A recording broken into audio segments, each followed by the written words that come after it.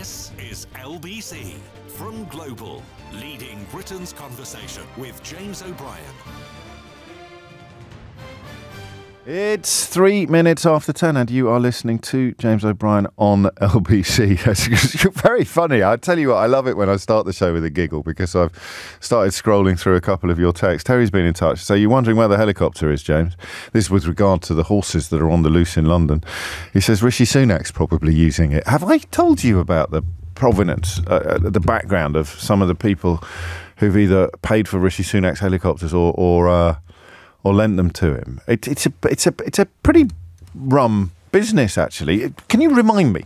That was on my list of things to tell you about. Rishi Sunak's helicopters. Will you remind me to tell you about that a little later in the programme? I've got post-it notes coming out my ears and I always forget to write on them. And the second one I saw, I think this came in on Nick's watch rather than mine, but it still stands. So it's just some horses, for goodness sake. Regards the countryside.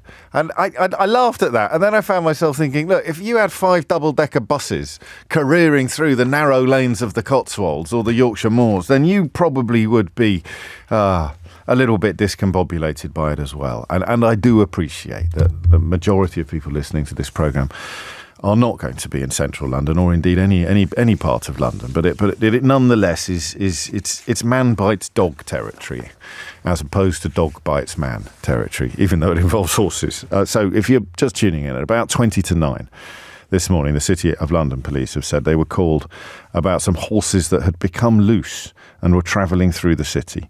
Our officers have contained 2 horses on the highway near Limehouse, and we're waiting for an army horse box to collect these horses and transport them to veterinary care. It is believed that some are still on the loose, and we will.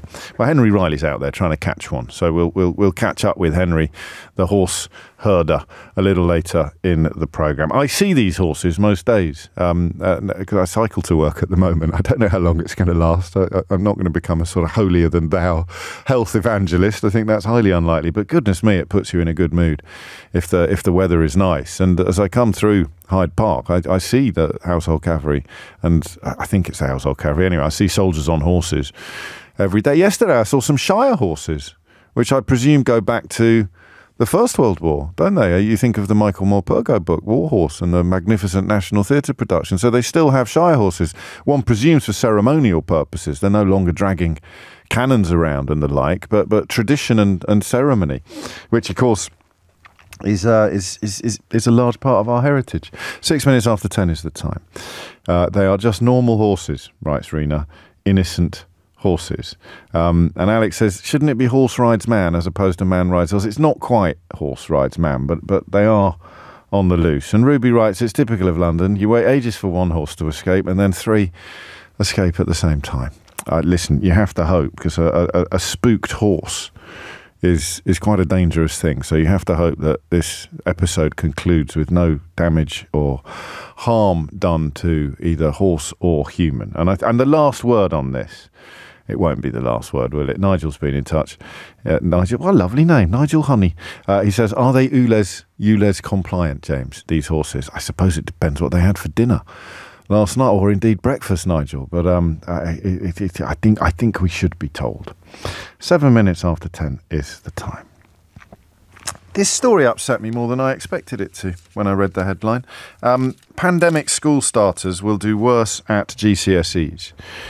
And I kind of found myself thinking, well, every cohort of exam takers is judged against everybody else taking the exams at the same time. So this isn't necessarily quite as upsetting as it is designed to be as a headline. Teachers may well tell us differently in the course of the hour. But as I read further into the story, which draws upon a study published today by academics from the universities of Exeter, Strathclyde and the LSE, it looks at how school closures during COVID-19 hindered children's development at age 5, 11 and 14.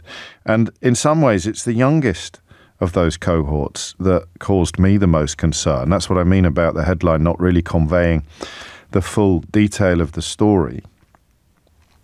Because they are suffering in every way. They're suffering academically, and they are suffering in terms of social skills, a particularly adverse impact on the academic and social skills of children in their formative years. If you are just starting school, if you started school during the pandemic, you will have worse GCSE examination results because of the prolonged damage wrought by school closures, according to this study. It's really sad reading. That's the word I use. It's not a word we use often on the programme, but it seems to fit perfectly here. It's sad reading. Researchers found that cognitive skills at age 5 are highly predictive of cognitive skills later in childhood. And girls aged 5 during the pandemic are 4.8 percentage points less likely to achieve 5 good GCSEs. So, they're relatively small margins, but big enough to be notable. Pupils who were 5 at the start of the first lockdown, how old do you think they'd be today?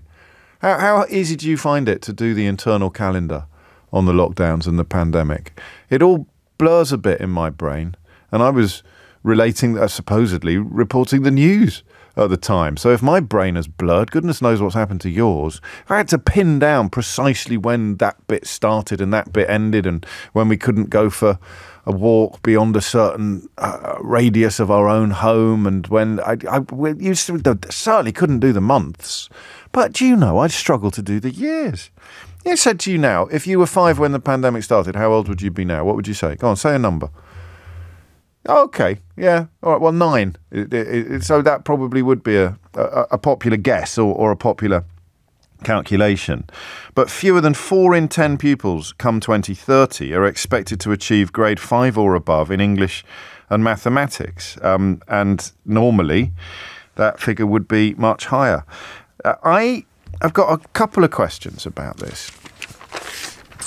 I think I want to look at social skills more than academics. And that's just one of the cohorts that they have analysed. They've looked at children at age 5, 11 and 14, children who were those ages at the beginning of the pandemic, 5, 11 and 14.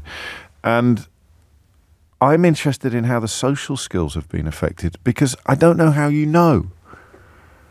I think teachers would find it easier to tell than parents, because parents don't have the tools really to determine why their child is behaving in a certain way.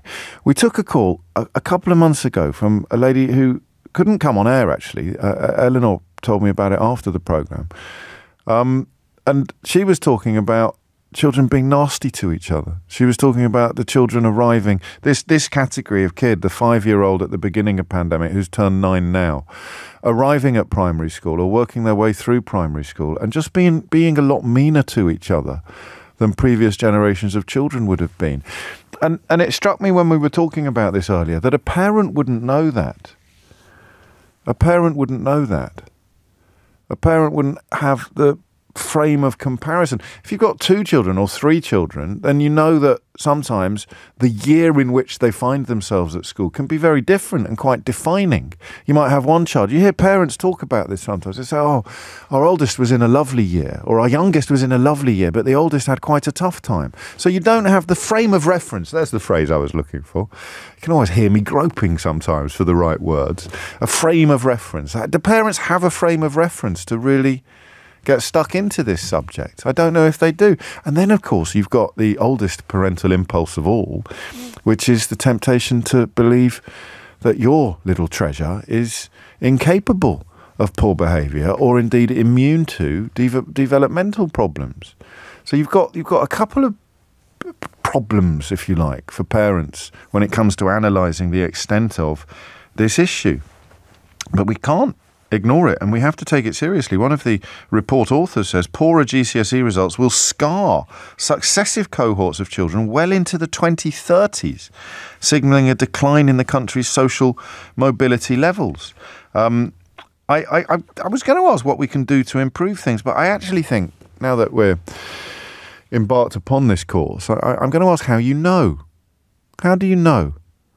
0345 6060973. How do you know that your child, or if you're a teacher, the children in your care, have been harmed by the school closures during the pandemic?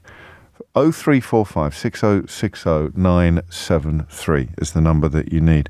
What are you looking at? What are you seeing? What is the evidence that you would point to? Because they're quite vague terms, aren't they? Social skills. But if you say, I've been a primary school teacher for 20 years, and the kids coming through who were stuck at home during pandemic, and it's not just the kids who were stuck at home because the schools were closed, it's the kids who were stuck at home more than they would have been, even though they hadn't started school yet. What are you seeing that you haven't seen before? Is it things like eye contact? Is it things like sociability, community, a sharing? I think we'll start young and possibly work our way up.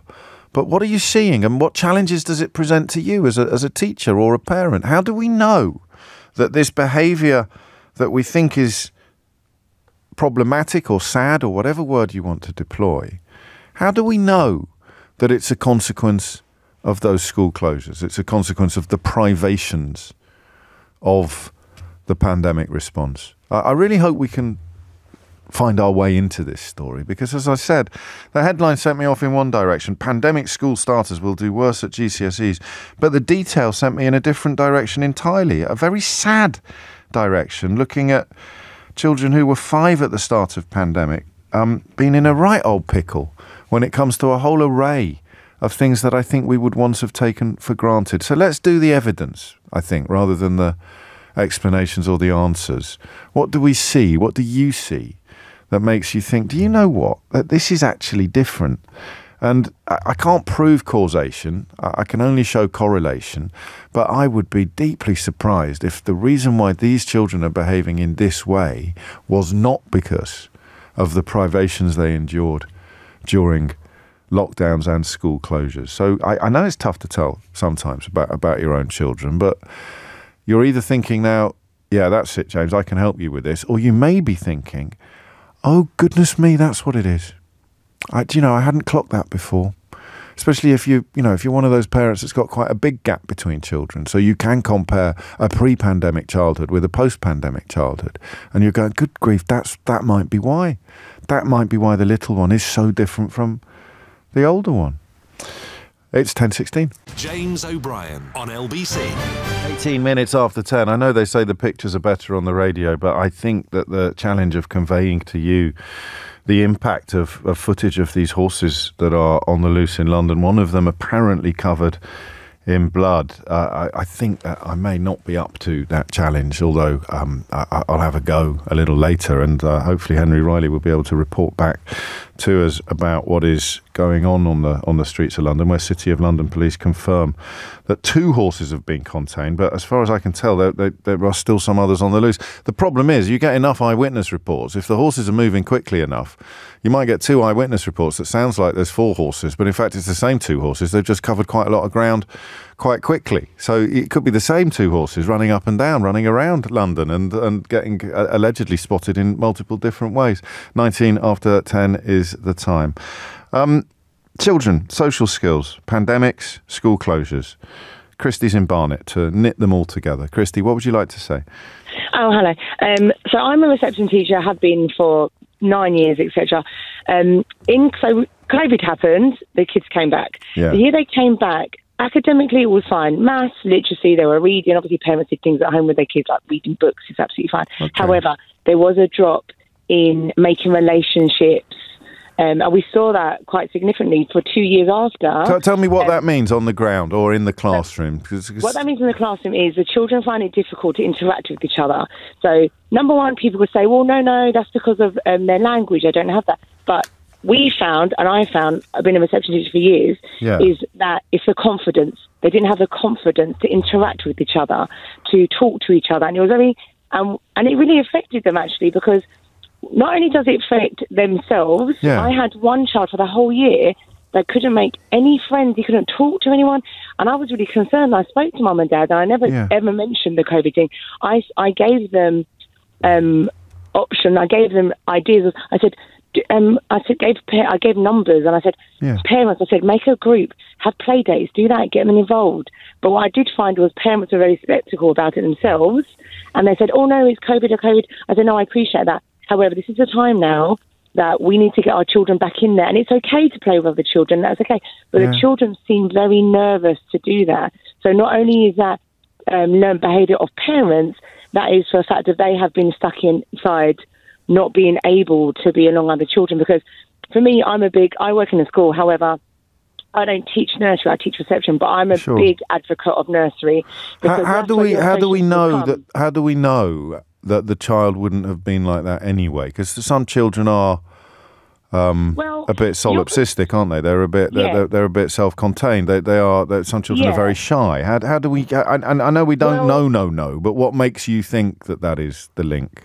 Well, at the end of the day, we do home visits and reception. So we go to the house, they come to us, we kind of get a sense of what parents are like. I'll be honest with you, when you have a sense of what parents are like, that again is taught behaviour. If a mum is a bit off and you think, that's why our child is like that. However, being I can't imagine. You go double-handed, right? You two of you go for the home visits usually. Yeah, depending. I bet you gossip like the clappers on the way. I bet. Yeah, well, I'm not going to say that. I know you're not going to say that, but that has never crossed my mind before. I remember our home visits. I hope we weren't the people that you'd be mithering about in the pub afterwards. But no, we don't do that. We don't do that. Of course you don't. Yeah, right. Yeah, pull the other one. It's got bells on. So go on. So you might have a hint that if a child is... Yeah, fair enough. Yes, but however, when you know, like, this has now been like 2-3 years and we still see it of a sense of, oh no, it's COVID, I didn't go nursery, you understand that, it was closed, everything like that. But the children are finding it so hard to just...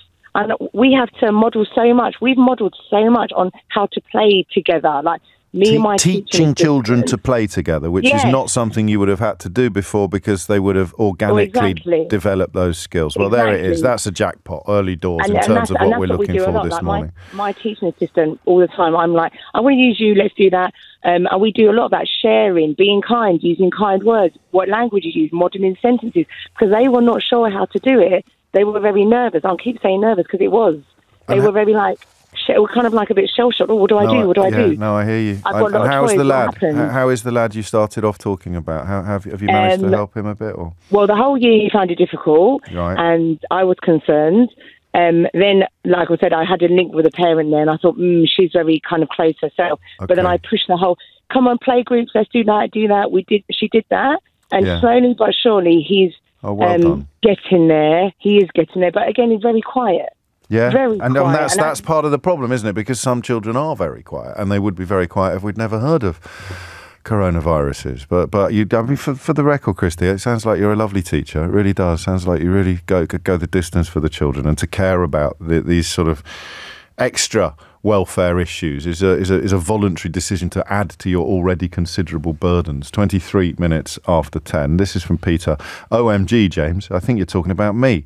My little girl is 9 and her emotions are up and down a lot lately, so I'm starting to wonder if these COVID years have had something to do with it. We were also a shielding family, so that might have affected us more. In other words, even more isolated.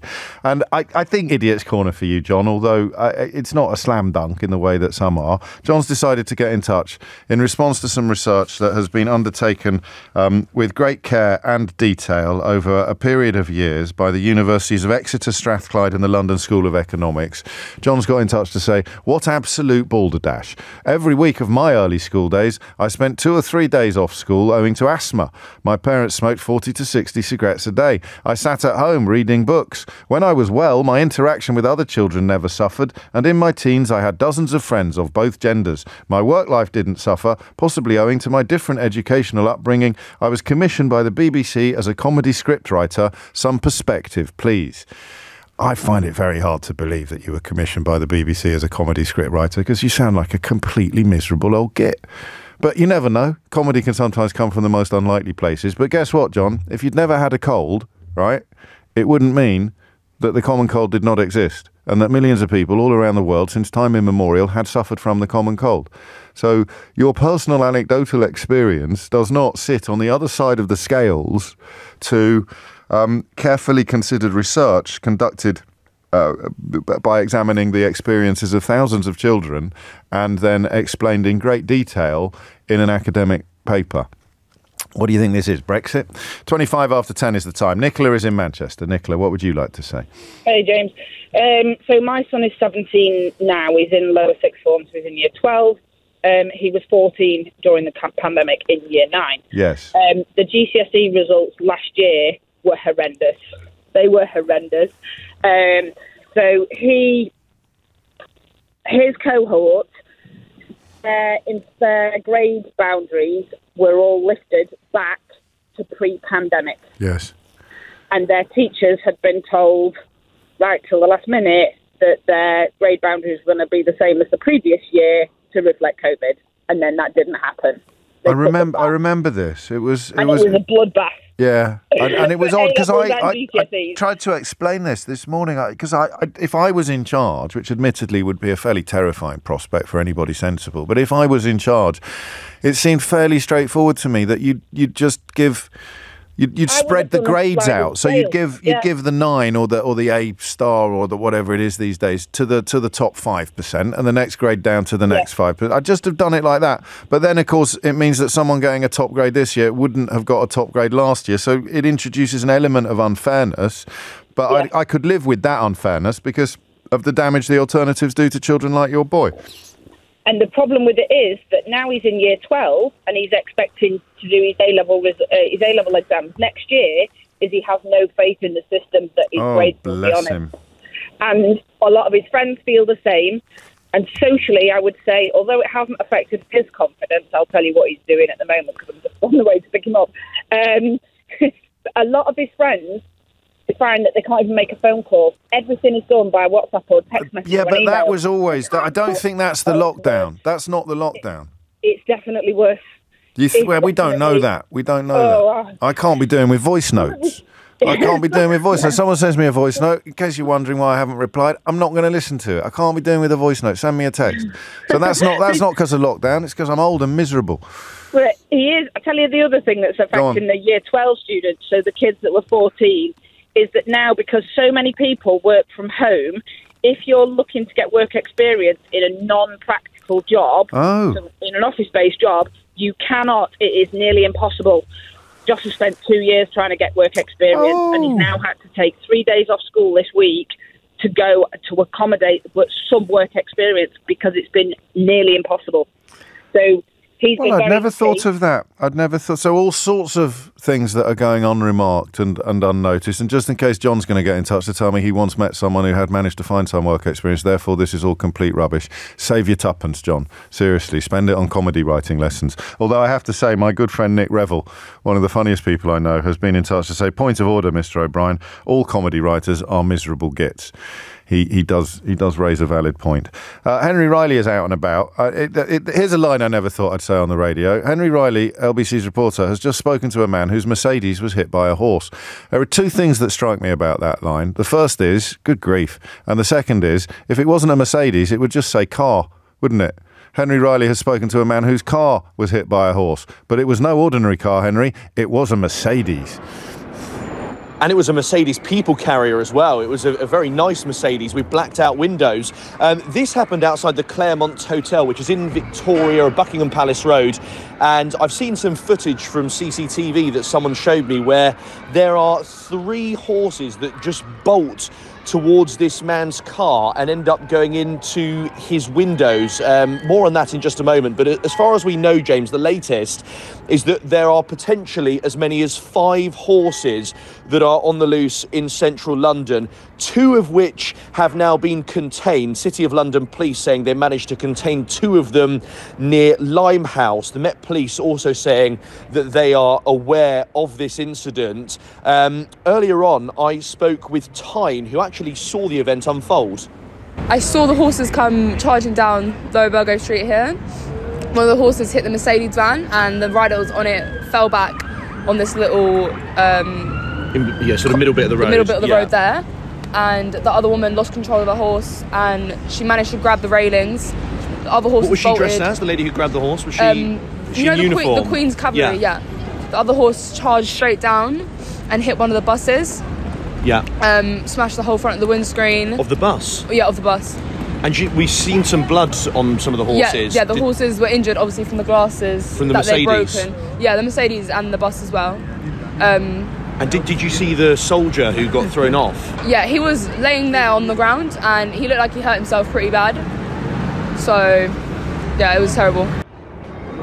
There's a little bay in between the two bits of road on Buckingham Palace Road, James, where that's where the soldier was thrown off his particular horse. It's believed that was the white horse that ended up going into a Mercedes van, and there's some pretty distressing images online where that horse is clearly injured and clearly not in a good way, and the Mercedes van that has just left the scene has blood on it as well. So it's a very sad scene that's here just outside Victoria Station. Faraz was the man who was driving the Mercedes. He was parked outside the Claremont Hotel. He was waiting for a client, and he explains the moment where he realised what had happened. Could you just tell me what happened? So were you sat in the Mercedes? Is it your car? That's my car, yeah. I was just sitting in the car to pick my passenger, but on the other side there was I didn't see when the horse hit my car. Then I see I was like smashed, senseless. The people just came out my car and they checked, you okay?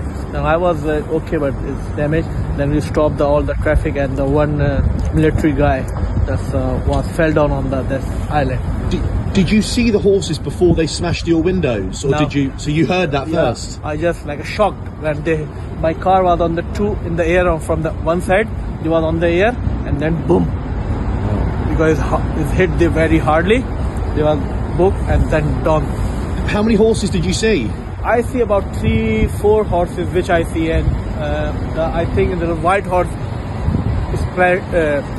hit my car. And that's the blood that's on That's the blood of the, And he told me it happened at around 8:30 this morning. So we know 2 of the horses have definitely been found, been captured by City of London police. There are still potentially 2, if not 3, on the loose somewhere in London. Good grief. So I have to put out the APB. If you think you're seeing one, then do let us know. We know that an army spokesperson, Henry, has said a number of military working horses became loose during routine exercise this morning. All of the horses have now been recovered and returned to camp. So I think you can probably clock off. A number of personnel and horses have been injured and are receiving the appropriate medical attention. I've got one question though. That's happy news. Oh no. When you asked that eyewitness what the horse rider was dressed as, what were you? I mean, did you think they might have been in fancy dress? Had you heard rumours that they were riding around London in, I don't know, dressed as Batman and Robin or something? What dressed as? No, yeah, that's probably not that. I suppose I was trying to ascertain whether they had a uniform on, because I'd heard they were potentially a soldier, but dressed, you're right, maybe not the best expression. But Britney Spears, Ginger Spice during the Union flag years? I don't know what quite, but I see what you mean. You were trying to establish whether they were in uniform or not. Yes, exactly. Yes. Okay. Well, happily, it would appear that this curious episode has come to a safe and peaceful conclusion, about which I think we can all be grateful. 33 minutes after 10 is the time. Amelia Cox is here with the headlines. James O'Brien on LBC. 10:37 is the time. Some breaking news for you. Queen Camilla and the Prince and Princess of Wales have all received historic royal honours, Buckingham Palace have announced. Prince William becomes Great Master of the Order of the Bath. Catherine is now a Companion of Honour, which recognises achievement in arts, medicine, sciences and public service, and the Queen becomes the Grand Master of the Order of the British Empire, once held by the King's father, Prince Philip, and grandfather George VI. So I'm sure you'll join me in offering all of them the most hearty congratulations on those fantastic achievements. All the Queen, Camilla and the Prince and Princess of Wales receiving historic royal honours from respectively, their husband, their dad and their father-in-law. Isn't life grand? 10:38 is the time. Keith was thinking about the insurance underwriter who's going to get the claim from that bloke that Henry just spoke to, from Raz, was it? So Firaz, what's happened to your car? Got hit by a horse. It reminds me of the best ever call in to LBC, which sadly wasn't on my show. It was on someone else's. His name eludes me, but the caller was explaining how he used to be a Remainer, and something had happened to change his mind. And the presenter, you could hear the presenter preening because he thought that the caller was going to say, "Yes, it was you. It was your wonderful Brexit rhetoric and arguments." As he goes, "Oh, and what was it then? What was it that prompted you to change your mind?" And the caller went, "I got hit in the head by a horse." But the beauty of it was the timing. It came out of nowhere, and it was so perfectly plausible. It sounded like a professional prankster. Probably my favourite ever call to to the entire radio station, and goodness knows I've had some good ones. 10:39 is the time, and long may it continue, because today's phone-in is about children affected by school closures. We've heard from a reception teacher describing essentially a decline in social skills, a marked decline in social skills. We heard from another who's been back in touch, actually, a reception teacher describing bad behaviour, not just shyness and quietness and difficulty in making connections, but an actual unpleasantness, a meanness, a nastiness. I suppose there'd be symptoms of the same malaise, wouldn't they? Difficulty to make connections on the one hand, and on the other, because you haven't learnt good social skills, you have perhaps learnt bad ones. So what do you report? What would you describe, either as a teacher or a parent, as evidence that these privations have had a negative effect on children that is going to stay with us for generations? Ailey is in Edinburgh. Ailey, what made you pick up the phone? Hi there. I just wanted to speak about my daughter. So she's basically what you were describing. I can really kind of relate to. So she's nearly 16 now, and she's just about to go through her exams. She was 11 at the time of the pandemic, and so she was in the last year of primary school. Just before lockdown, she was kind of getting pulled out, and they were doing assessments whether she maybe had dyslexia. Okay. And we, as parents, kind of thought that they had dealt with that and the right things were in place for her then going to high school. Obviously, March, the lockdown, she missed the whole end of primary school and then the beginning of the high school, you know, like the normal kind of what you would normally get. So we just kind of thought that everything was in place. Obviously, fast forward 4 years, she's been completely let down. She's found her own ways of coping through high school. She's asked every teacher for pink paper because it actually helps her read. It's just come out in December that actually she needed purple paper. And she's just had the tests to see if she was dyslexic or not. They're saying that there is a low risk. Just remind me how this is pandemic specific. So I just feel like the teachers at the time, when she was in the last year of primary school, completely slowed down. You know, when it was the good weather and everyone kind of like lost their ambitions and were outside enjoying the garden, I feel like probably teachers did that as well. And was she being taught online at the time? Was she being taught online at the time? Yeah. So that ability, I don't necessarily, I don't want to contradict you, but it would be harder perhaps for the teachers to be on the ball with specific needs than it would be if they were in front of you. Yeah, I agree with that, but the ball was already rolling, and the fact that it's just stopped somewhere along the line, the message hasn't got from primary school to secondary school, and we were completely unaware of it. I think so. So her her first year at secondary school was during the pandemic. They're the kids I feel sorriest for. Yeah, I think. I feel like that's the ones, the 5-year-olds and the 11-year-olds. They're the ones that have really, because we've got a nearly 14-year-old, and he seems to have sailed through it. He was just at that age where nothing would really have fazed him. Isn't that interesting? So it's the seminal moments. If the seminal moments were not social, if you weren't in school for the seminal moments, then it's going to affect you socially and academically, isn't it? Because no one had a map really to navigate this kind of territory in the circumstances that families found themselves in. Yeah, and the whole first year, they've got certain things organised to integrate them into high school. None of the kids got that, so it will affect their social skills as well. Like our daughter, she finds it hard with friendships and things like that as well, and I've got no doubt that is part of the Nor pandemic. have I now, I've got no doubt either, but neither of us could prove it, could we, in court? No, that's the thing, no, we can't prove it, no. But it's just sad that we're in this situation now where her exams are in next week, and she's not got the arrangements in place to help her. We just found out that she should have had 25% extra time in any assessment since the beginning of high school, And we found that out last week. Yeah, and again, you're not going to. Neither of us could prove that was a consequence of pandemic experiences rather than a sort of broader malaise. But that doesn't really matter to her, does it? Because she has been let down. The whys and the whats of it are scant consolation. Another element of the research that's caught my eye is the idea that socio-emotional skills, which include the ability to cooperate with others, to show empathy, which I suppose brings us back to old John, describing it all as complete balderdash. So what you didn't realise, John, I'm sorry to pick on you, mate, but I for some reason I just found that the idea of a research involving the lives of 19,000 children who've suffered in an unprecedented fashion from measures that were brought in good faith and for, at the time, good reason, to prompt such a negative response to you is proof that you were actually damaged by the privations of your childhood because you lack empathy, you see. So it is the ability to cooperate with others, to show empathy, to maintain attention. These are all as important as cognitive skills such as reading and writing.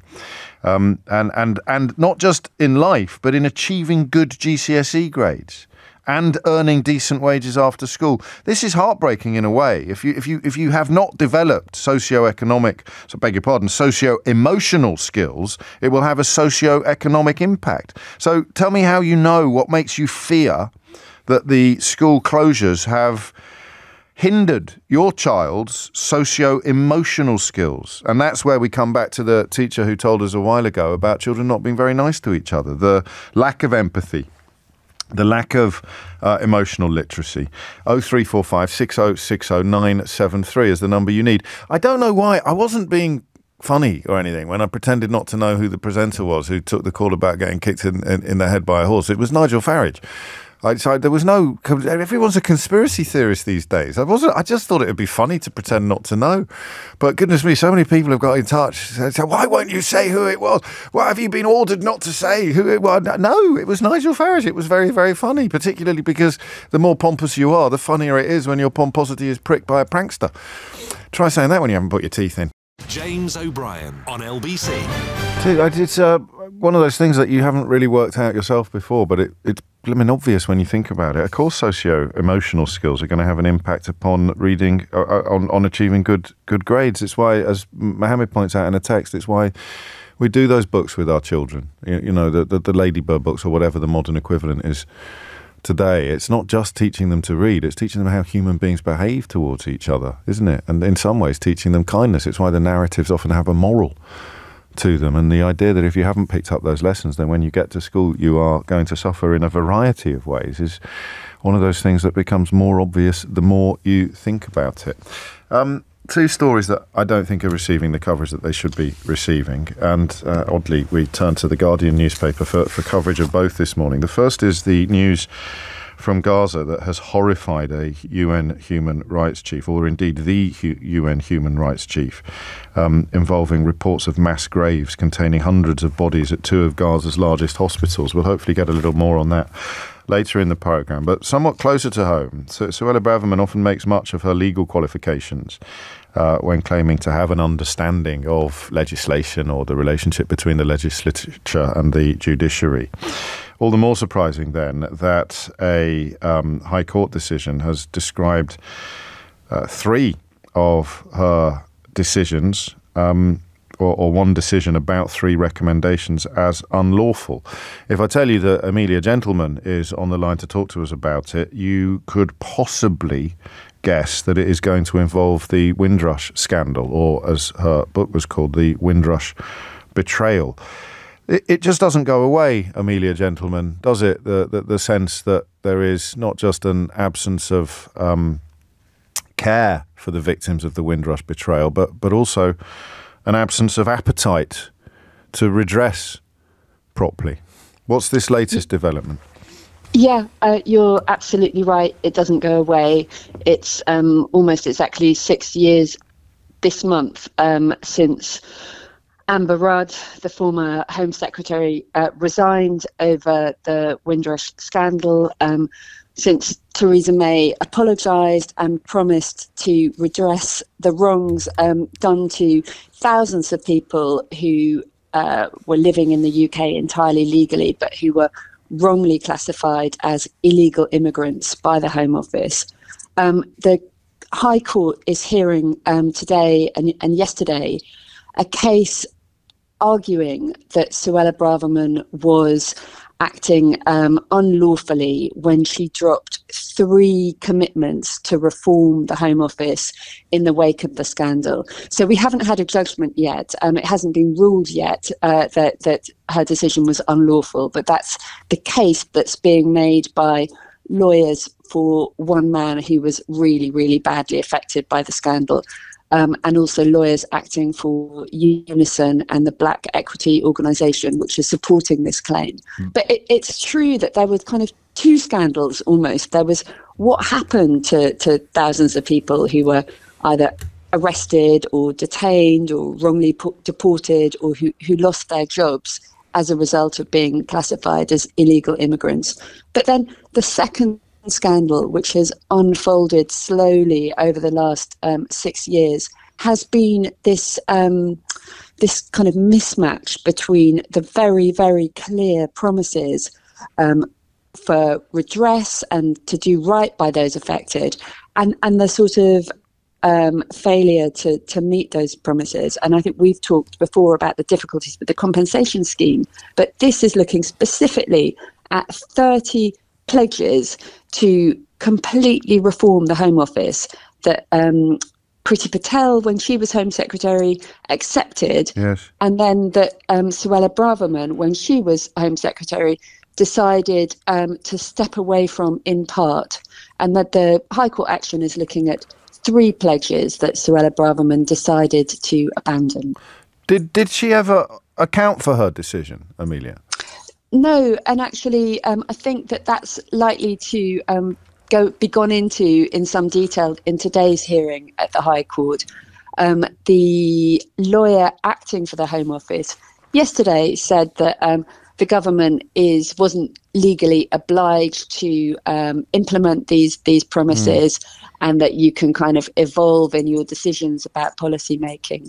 But the lawyers acting for the Windrush victims point out that repeatedly Priti Patel and other Home Office ministers stated very, very clearly that they accepted that they needed to implement a comprehensive improvement plan throughout the Home Office.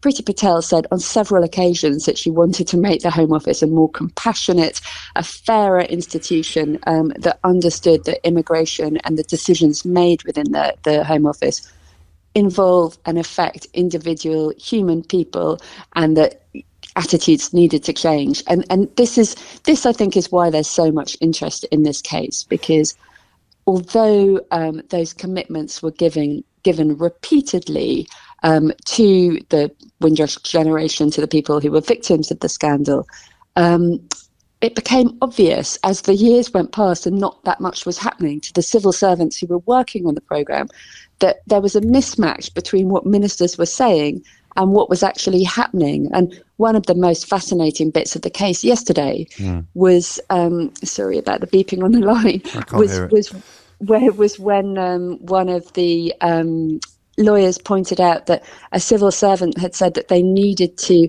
clarify actually what the department was doing, otherwise they would be in breach of their code of honesty.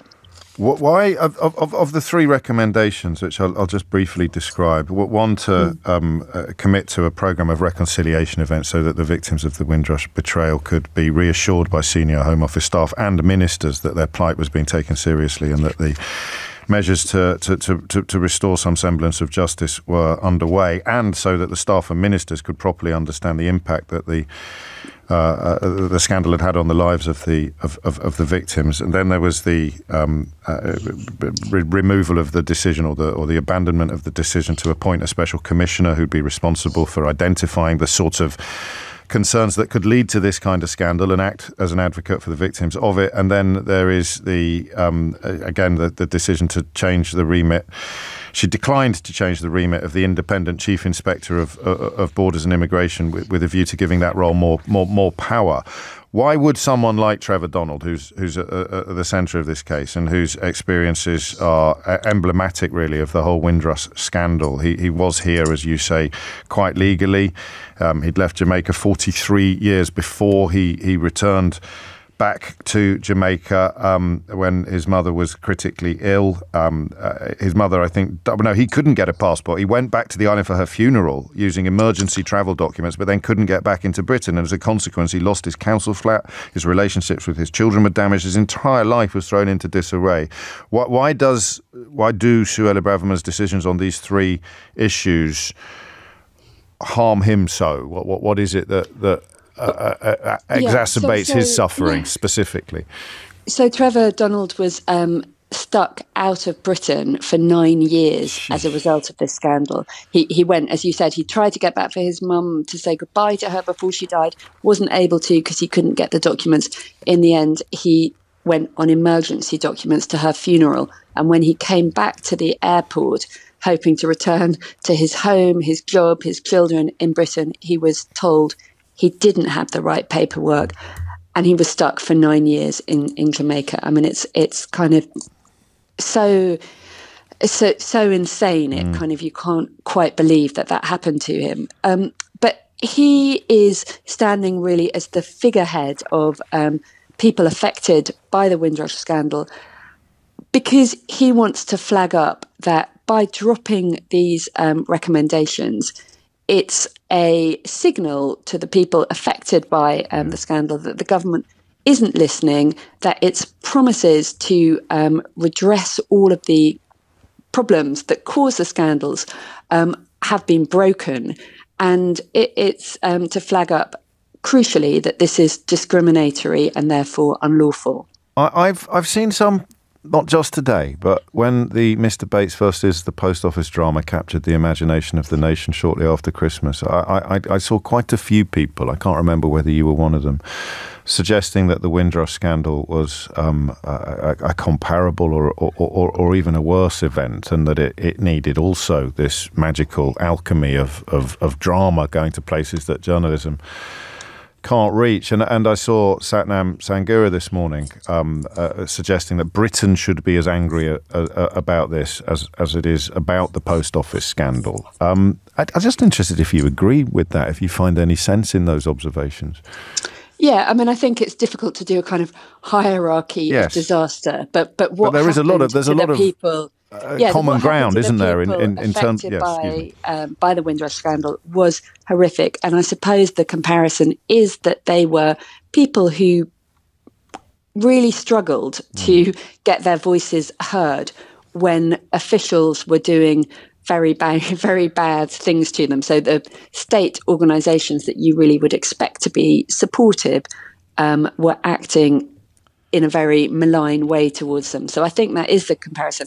There's been an amazing 1.5 hour drama, which people can still see on BBC iPlayer, called Sitting in Limbo, and it's really worth watching. But I absolutely think there should be a 10-part Netflix series. I mean, the state and the severity of what happened to people very recently in Britain is extremely hard to believe. And I think it's important to keep on raising how this isn't a crisis that has been resolved. I think the government likes to say this bad thing happened, we dealt with it, we've sorted it out, compensation has been paid. It's simply not true. Lots of people are still waiting for compensation. Over 50 people have died in the period between applying for compensation and receiving it. So, it's important to remember it's ongoing. Active and institutional punishment of completely innocent people. And just to clarify for anyone who hasn't followed your extraordinary work in this field, using Trevor Donald as a case study, this is someone who had as much right to live in Britain as you do, or I do, or anybody listening to this programme does. And he went to a foreign country and then couldn't get home for 9 years. And he wasn't alone. I mean, I've spoken to many people who... 9 years? It's just beyond heartbreaking. It really is. We should watch the case with interest, and thank you for correcting my error at the beginning there. Schoolboy error, indeed. Reading Braverman dropping Windrush measures was unlawful, court told, as opposed to court has found. We shall await the verdict, of course, with great interest. A media gentleman, reporter at The Guardian and author of The Windrush Betrayal, exposing the hostile environment. Thank you. It's 11:01. James O'Brien on LBC.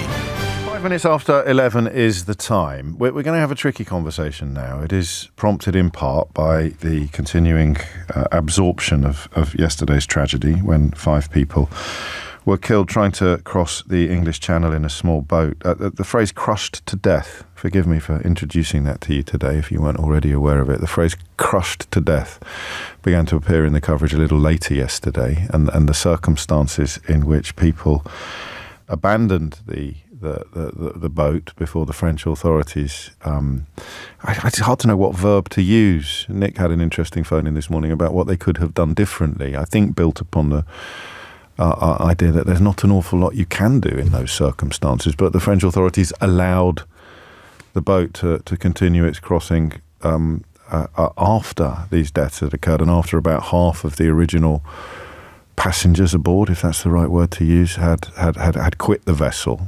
The remaining ones refusing to voluntarily return to French land, refusing to return to land. So the question that I think doesn't get talked about enough, I think it's been hijacked.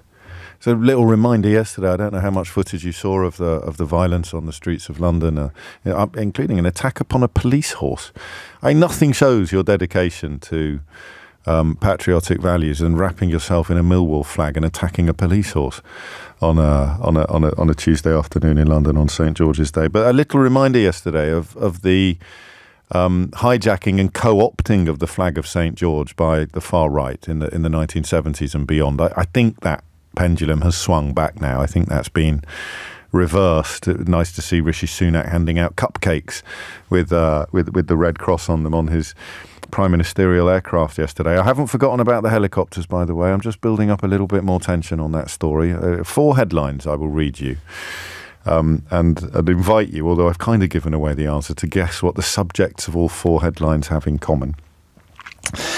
Keir Starmer as well using it. Keir Starmer as well using the flag of St George to whip up a little bit of patriotic fervour for good or for ill. I quite like that behaviour. I don't like the way that it's philosophically quite difficult to be proud of your country without believing that it's better than other countries. Philosophically difficult. I don't think it's emotionally difficult. If I'd been born in France, I'd be proud of France, but I wasn't. I was born in England, so I'm proud of England. And I was born of Irish stock and adopted by an Irish man, so I am proud of Irish heritage as well. I take more pride. I think it is the almost...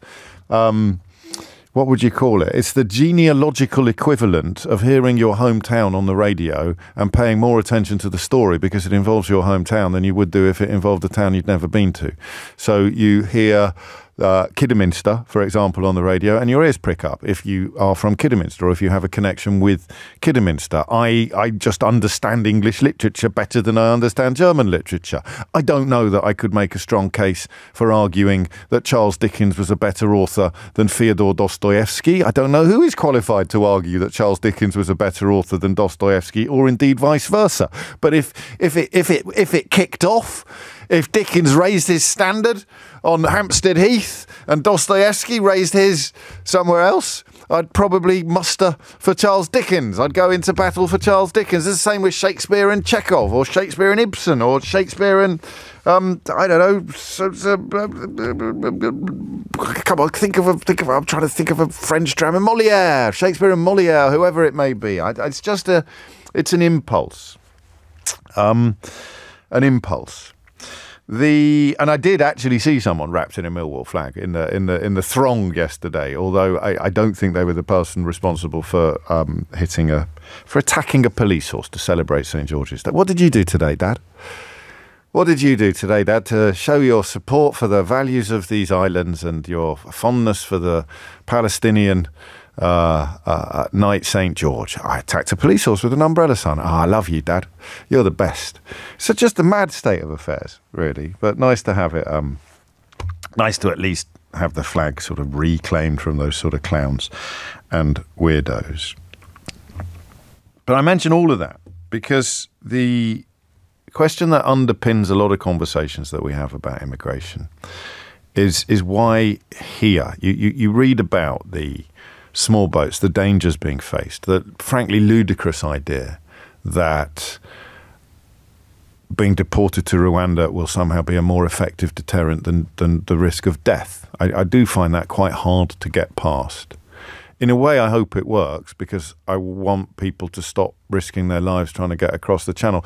I'm going to remind you of one of the reasons why they have to risk their lives these days to get across the channel shortly, or why the problem has increased exponentially in the last 14 years, particularly in the last 8 years, of course. But the why of it. So Daniel Boffey reports this morning from the area where those people set out from. And he reports on 50 Vietnamese teenagers who were waiting for a bus to take them back to a forest outside Dunkirk, where they have been staying at night with about 1,000 other people. They were hoping to get onto a dinghy, to get onto a beach, and to get onto a dinghy from Wimmera, which is a quiet coastal town about 20 miles south of Calais. And that mission had been aborted at the last minute by their handlers, who I think would be people traffickers, gangsters, mafiosi, really deeply unpleasant, dangerous and violent people making king's ransoms from exploiting these desperate human beings. And that was it. That was really the question that occurred to me.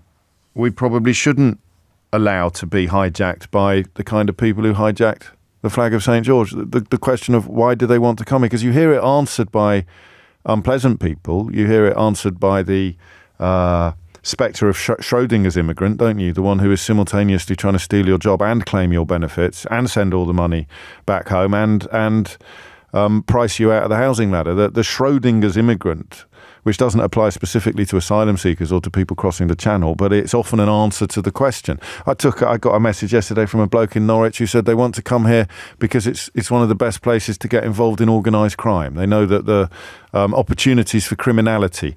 We're talking about a 7-year-old girl who drowned after being thrown from an overcrowded boat shortly after leaving the French shore at 5 o'clock in the morning, and someone called Mark in a town called Norwich gets in touch with a radio programme on LBC to suggest that the reason they were coming here was to avail themselves of the opportunities that a lax police force provides for criminals.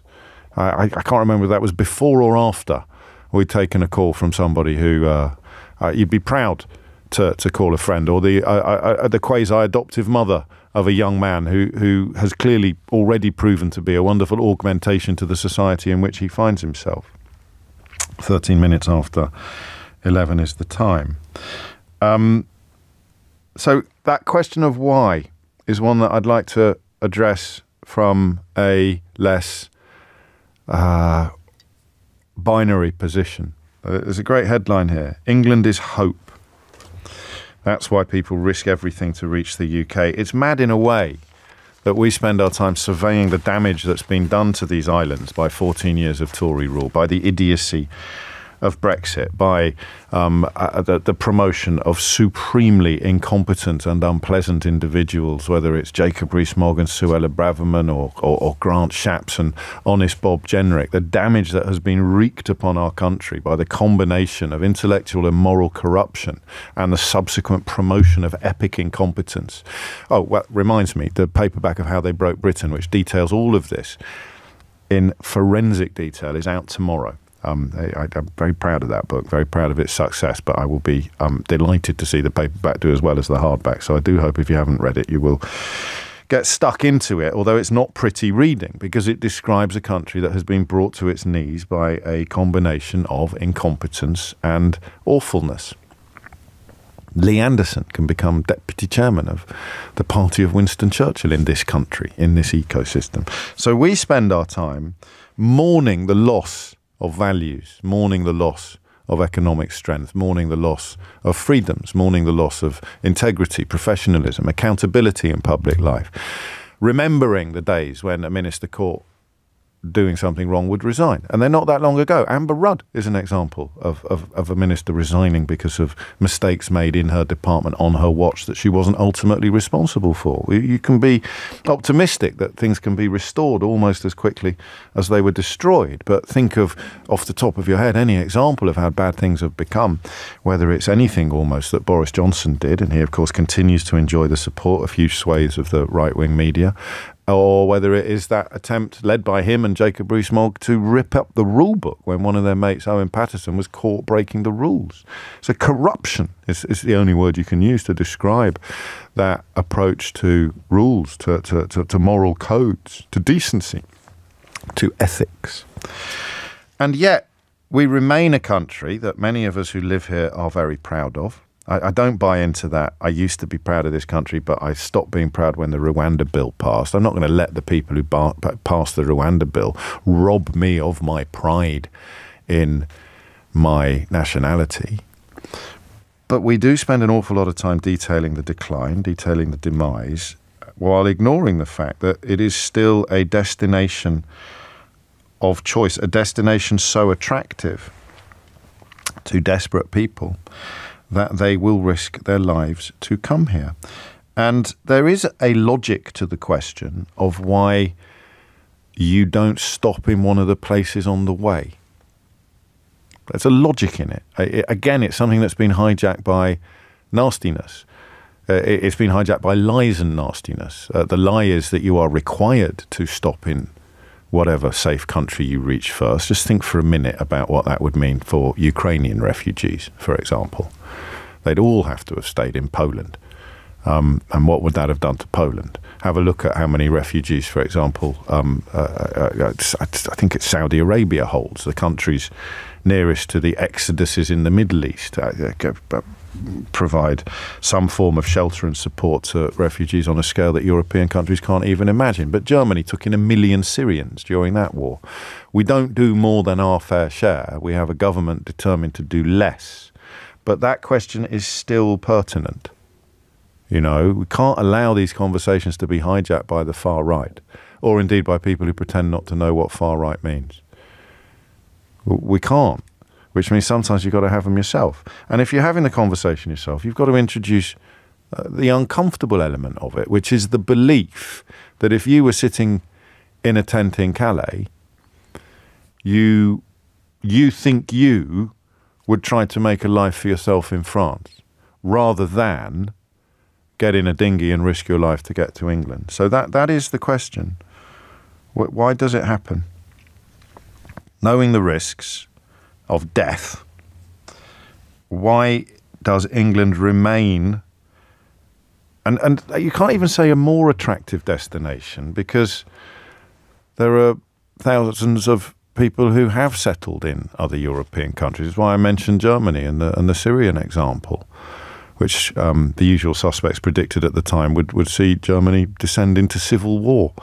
Still waiting for that to happen. But there is that question. England has made itself, the politicians have tried to make England so unattractive and so dangerous that there is a logic perhaps in wondering why people persist in wanting to come here rather than all of the other places that they could apply for asylum.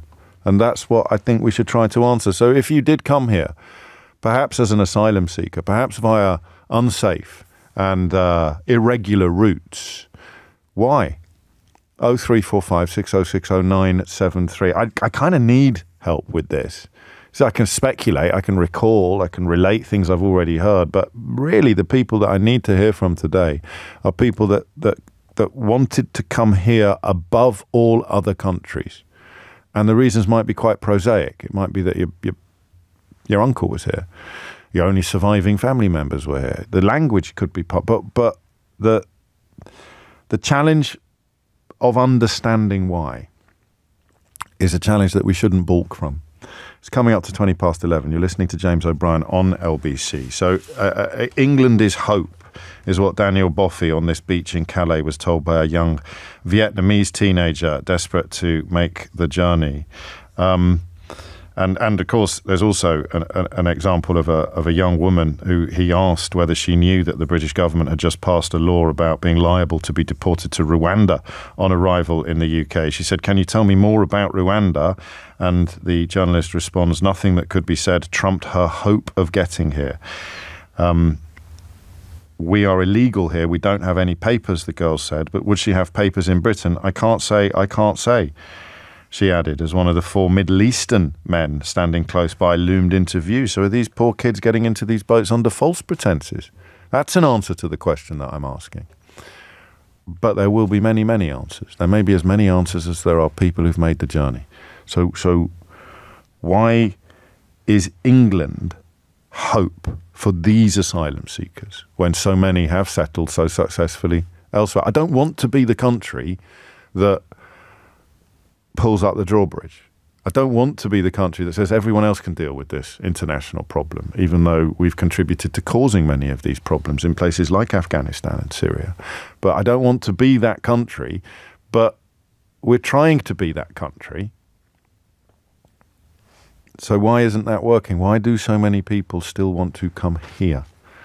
0345 6060 973 is the number you need. And that's a long introduction, which may not have been an optimal use of time, but I do really need your help with this, because I don't know the answers.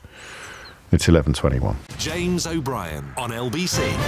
It is 23 minutes after 11, and you are listening to James O'Brien on LBC, where the question of why people still seek asylum in a country whose government has been dedicated now for several years to proving that we don't want them, to the shame of many of us that live here. But no one can argue with me. The government has dedicated itself to telling asylum seekers that we do not want you to come here. Not only are they risking their lives to do so, but they are not heeding the poisonous messages from the likes of, well, I used to say Nigel Farage, and now I have to say Rishi Sunak, and everyone in successive Conservative governments who passed legislation to make it impossible to come here safely and legally for huge numbers of people who still want to come here unsafely and illegally. Why? Sian's in Halstead. Sian, what can you tell us? Hi, yes, I'm part of a voluntary group who work at Wethersfield Base, helping asylum seekers to learn English, conversational English. And we've been doing it for several months now, and so I can tell you something about why people come, although we don't directly ask them at any point. No. But what we hear is that almost every single person is from a war-torn country or one with terrible famine. And they've suffered a great deal. For instance, one guy I know is a Syrian, and he's been under the control of the IS for a long time, and his family still are. And he's moved from one country to another in the Middle East trying to settle.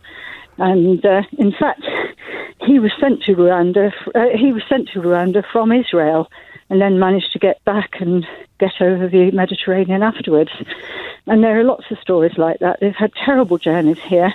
They've suffered a great deal. They're very worried about their families because they're mostly in war-torn and poverty-stricken countries with not enough food, and they feel desperate to try and help them if they can. So that's the sort of things that get people here. And the reason they choose England or Britain is for two main reasons. Is they either speak language or they have family here. The other thing is that they are often almost all from countries that we've controlled in the past when we had an empire. So, for instance, if you come from Sudan, your education system teaches you English and respect for Britain. And most of the people I talk to, they say this is a country that has good laws and is democratic and is full of kind people. Now, of course, I don't really think that's the case, but, try not to disabuse them of it too much. Do you watch them lose these hopes? Do you mean, in the circumstances in which you encounter them, it's going to be hard to sustain some of those beliefs? They're very frightened. amongst other things, there's been a lot of racism around this area because it's small villages which have almost no coloured people in them. So there's been quite a lot of nastiness. Yes. And in some ways I agree that Wethersfield is a stupid place to put a base, but it's here now. So my main concern is to try and help these people as much as we can. And none of them, as far as I know now, can actually apply for asylum. No, they can't. Not if they've come via the irregular routes. That's it. I mean, so that number's just going to get higher and higher and higher and higher. They're left in limbo. Yeah. So is it hope over expectation? Is it people will be telling them on the other side of the channel that you will be fine and that you will be able to apply? So the message hasn't filtered through. Most of them didn't know about the Rwanda thing before they came, and they say that people still don't. But they're aware of it now. They're in the country and they are worried. And there's so many of them. There's such good, nice people who just want to sit in and have a decent life and contribute. And a lot of them have massively good skills. Like, for instance, yesterday I was talking to a professor of economics who spent his life not only lecturing in Sudan but also doing humanitarian work.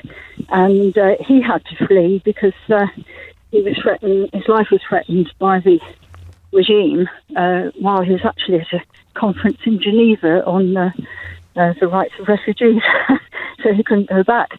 And so there are lots of people like that who would be very capable of settling down in our society and being an asset because they believe in things like democracy and the rule of law, and they just want a quiet life. And now they're going to be stuck. And in Wethersfield, there's over 500 still stuck on the base, surrounded by barbed wire, which makes them frightened. And it also turns out to be a gun club nearby. So initially when they come, they think, oh, there's shooting around here. Good Lord. Why do you do it? Why do you do it, Sean? Oh, because I love it. It's a delight to be able to teach people some English. They're so keen to learn. They're such kind and polite people, and so from a selfish point of view, I just really enjoy it. But it's on my doorstep, and I really think that people need some help to settle in a new country. I don't want them to stay in that base. The base is improving a bit, and there are now some things to do there. But initially, when they were put there, conditions were not good, and there was absolutely nothing for them to do to take their minds off the situation. And so we actually have really enjoyable, fun sessions helping teach English and about England in general. We all have a lot of fun. And, well, that's nice to hear, and it's fun in the face of adversity, really, because the country that these people think that they are heading for doesn't currently really exist, except in the hearts of people like you, I suppose. Yeah, and but we do see people getting depressed and anxious because they now wonder what on earth is there hope for them, and what is the government going to do in the end? Is it going to set up more of these huge camps? I honestly gave up this week thinking that there's any logical answer to any of those questions. They're just hoping that they can do a kind of UKIP type bonfire and then benefit from the flames that start burning in the hearts of people who normally end up in Idiot's Corner. There's no plan, there's no statistical or logical basis to what they've done. There's no plausible likelihood of any of the things that they're promising will happening. And of course, the only way in which success in their eyes can be achieved is by making this a country to which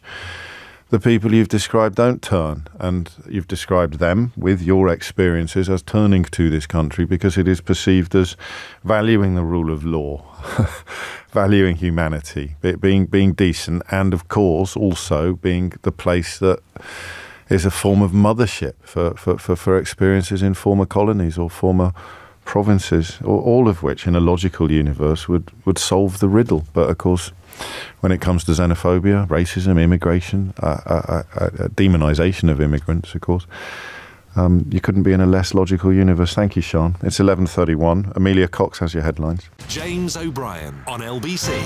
33 minutes after 11. I mean, you know, sometimes truth is quite hard, difficult truths. You have international refugee crises and the likelihood of them becoming more urgent is high. That people fleeing climate change already, but that's only going to get worse. Oddly, people most passionately opposed to refugees in this country often seem to be the people most passionately committed to climate change denial, both in public life and in private life. It's a strange thing to witness. But if you are going to address the problem, I think you need to do so cooperatively and internationally. You do so in recognition that many members of the population don't like the idea, they don't like the principle, and one way to appease them, if that's the correct word to use, would be to point out that your country is not shouldering more of this burden than other countries are. We've gone down the opposite path in the United Kingdom, where we have elected to seek to become the least attractive destination for asylum seekers in Europe, or certainly in comparative countries. Part of that is choice. Part of it might be necessity. David Cameron, a rare occasion where a journalist has actually asked him questions he should be asked on a fairly regular basis. Well, someone did. Hand on heart, if this had come up when you were PM, would you have gone for this policy? Well, we had a totally different situation because we had a situation where you could return people directly to France. Now, I'd love that situation to be the case again. That's the most sensible thing. People land on a beach in Kent, you take them straight back to France, you therefore break the model of the people smugglers. So shouldn't you be trying to get that? Well, that's not available at the moment. It's simply not possible at the moment. Because of Brexit? Well, because of the situation we're in, because of the attitude of others and all the rest of it. It's not available at the moment. So you've got a choice. Do nothing. That is the Keir Starmer choice. Talk about it, talk about faster processing, talk about this, but ultimately do nothing. Or you take innovative action to say, if you come to Britain illegally on a small boat, you're not going to stay. So therefore, don't come. That's the choice. Worth listening to that again, because the point I often make to you about the inability to fix the problems of Brexit without admitting the problems of Brexit couldn't be better embodied than in a man who caused it and now is Foreign Secretary. Hand on heart, if this had come up when you were PM, would you have gone for this policy? Well, we had a totally different situation because we had a situation where you could return people directly to France. Now, I'd love that situation to be the case again. That's the most sensible thing. People land on a beach in Kent, you take them straight back to France, you therefore break the model of the people smugglers. So shouldn't you be trying to get that? Well, that's not available at the moment. It's simply not possible at the moment. Because of Brexit? Well, because of the situation we're in, because of the attitude of others and all the rest of it. It's not available at the moment. So you've got a choice. Do nothing. That is the Keir Starmer choice. Talk about it, talk about faster processing, talk about this, but ultimately do nothing. Or you take innovative action to say, if you come to Britain illegally on a small boat, you're not going to stay. So therefore, don't come. That's the choice. Yeah, and how else can you come here then, Dave? I'll wait. Jackie even is in Paris. It says Paris, France here, which is helpful because you could have been in Texas. Jackie, what would you like to say? I could have. Hi, yeah. Right. Well, I don't know if I can put it as eloquently, hi, James, second-time caller, as Sean before you, but I did also work. I worked in the camps in Grand Sainte, which is near Dunkirk and Calais, and I worked up there for 2 years and worked with organisations. And I just want to say then they were not all refugees are trying to get to Britain. No, I know. The ones that are in the camps in Grand Sainte and Calais, it's the end of the road for them. They're the ones, that's the last stop before Britain, but they're the ones that wanted to come.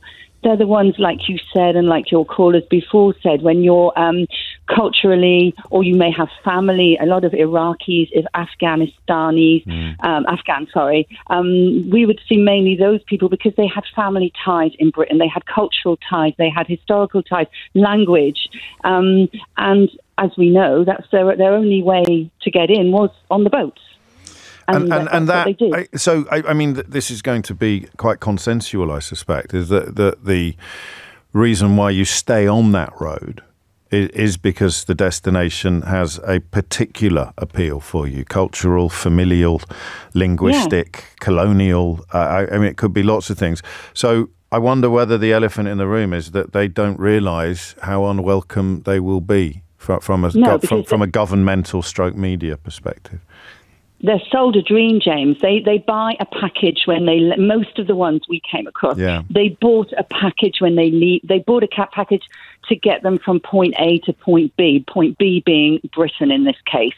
And so they are helped, in inverted commas, along the way by these, by the smugglers, all the way. And then the last stop, and I saw it, and it's heartbreaking. Every night those people would go out from the camps and they would have, rendezvous somewhere with whoever, and it would work or it wouldn't work. Sometimes you didn't see them the next day. You knew that they'd got, certain people that you got to know, because these are people, these are humans. We got to know and love these people. And like your other caller said, a lot of these people obviously are very intelligent, they're very educated. If we were to be brutal, that there would be a form of natural selection in play in this process. I mean, really, really brutal. In that, the weak and the vulnerable wouldn't be able to make these journeys. You're going to be possessed of. I mean, it's why a family in Syria or a family in Afghanistan won't send grandma. They'll send the what people like to call working age, or even the really racist people call fighting age men. There's an inevitable logic to it. But of course, these are the people best placed to arrive somewhere new and start building a life and start earning money and start helping to support the families, either to bring them over or to support them better in the country where they remain. Exactly, and they can only afford, usually, I mean, they pay a lot of money. They club together, and then one person, the most able person, will be sent on that journey. And I mean, you can imagine, and like your other caller, you meet some incredible people. And even I worked with Utopia. I don't know if I'm allowed to say their name, but Utopia, who also help. We also help people that to help them when the ones that stay in France, because unbelievably there are actually ones that stay in France. Well, I mean, more I think per capita than make it here. I'm struck by the possibility that this new policy would work. I mean, whether we wanted it to or not is moot. But if everybody in these camps were to be persuaded that, Denise has been in touch to complain about her taxes and we've got to send these people back. Denise isn't clever enough to answer the question of where we're going to send them back to, if it's a war zone or somewhere where they'd be strung up by the Taliban or fall back into the clutches of ISIS. But that's the cross that Denise has to bear. If these people could be persuaded that the UK was full of people like Denise, would they stop coming? Probably not, because they've got people being with people like Denise is probably better than being, executed by the Taliban. But they could stay in Germany or France or do you see what I mean? Many do. Well, I know many do. I'm not labouring the point, but I'm trying to work out what Rishi Sunak lies awake in bed at night dreaming of, and is it that we make this country so unwelcome and so unpleasant in the eyes of these people that they will then seek asylum somewhere else? Not that they go back to danger or war or persecution or famine. I don't think there are any more than there were before. It's in the headlines on the boats, of course. Obviously, they make great headlines, the boats, for some reason. And we've created that phenomenon. But I'm just imagining what's going on in their head, and they are trying to create a mindset. They're trying to spread the word into Calais that this place is even worse than your other options. Well, I don't know if that information gets through. I mean, I don't work in the camp today, but I can't see any other rationale. I can't see why else you'd be doing it. You have to hope that the message percolates through the camps you used to work in, and the message is we hate you all, and we don't want any of you to come here. And those are the voters that Rishi Sunak is chasing. Exactly. It's electoral, isn't it? I presume it is. I can't see what else it is. Even David Cameron hasn't got the intellectual honesty, never mind the moral integrity, to say that this is impossible. This is a country that is impossible to come to safely via regular routes. The methods by which we could do enforced returns have been voted out by the racists, by leaving the Dublin Convention, which we didn't use much, but we could have used more if we wanted to. And who are you trying to appeal to? I'm trying to appeal to the country who really do hate all the refugees and not want any to come here. I'm trying to appeal to those voters and those voters only. The rest of you can get lost. It's 11:43. Thank you, Jackie. Aria is in Hackney. Aria, what would you like to say? Morning, James. Hello. I think, I'm sorry, I'm a bit shocked by, the recent news of people, dying, trying to cross. I think, we are failing as people, and our humanity is hanging on a cliff in relation to how we talk about people that are crossing. Yes. And there's so much that is assumption, and there's so much as fear that is attached to this. And for the last decade or so, the Conservative government, our government, has been feeding this beast. And I think there's a lack of understanding that the people that are crossing, they have dreams and they have hopes. And people go where their dreams and hopes they can build from. And most of other European countries, whether it's Italy, Holland, or France, is contrastingly different. The playing field in terms of opportunities that people can access, whether it's education for their children, or whether it's jobs, and to build if you're a human being and you're fleeing from war or persecution, the thing that you want to do is go to the place that you would be safest. But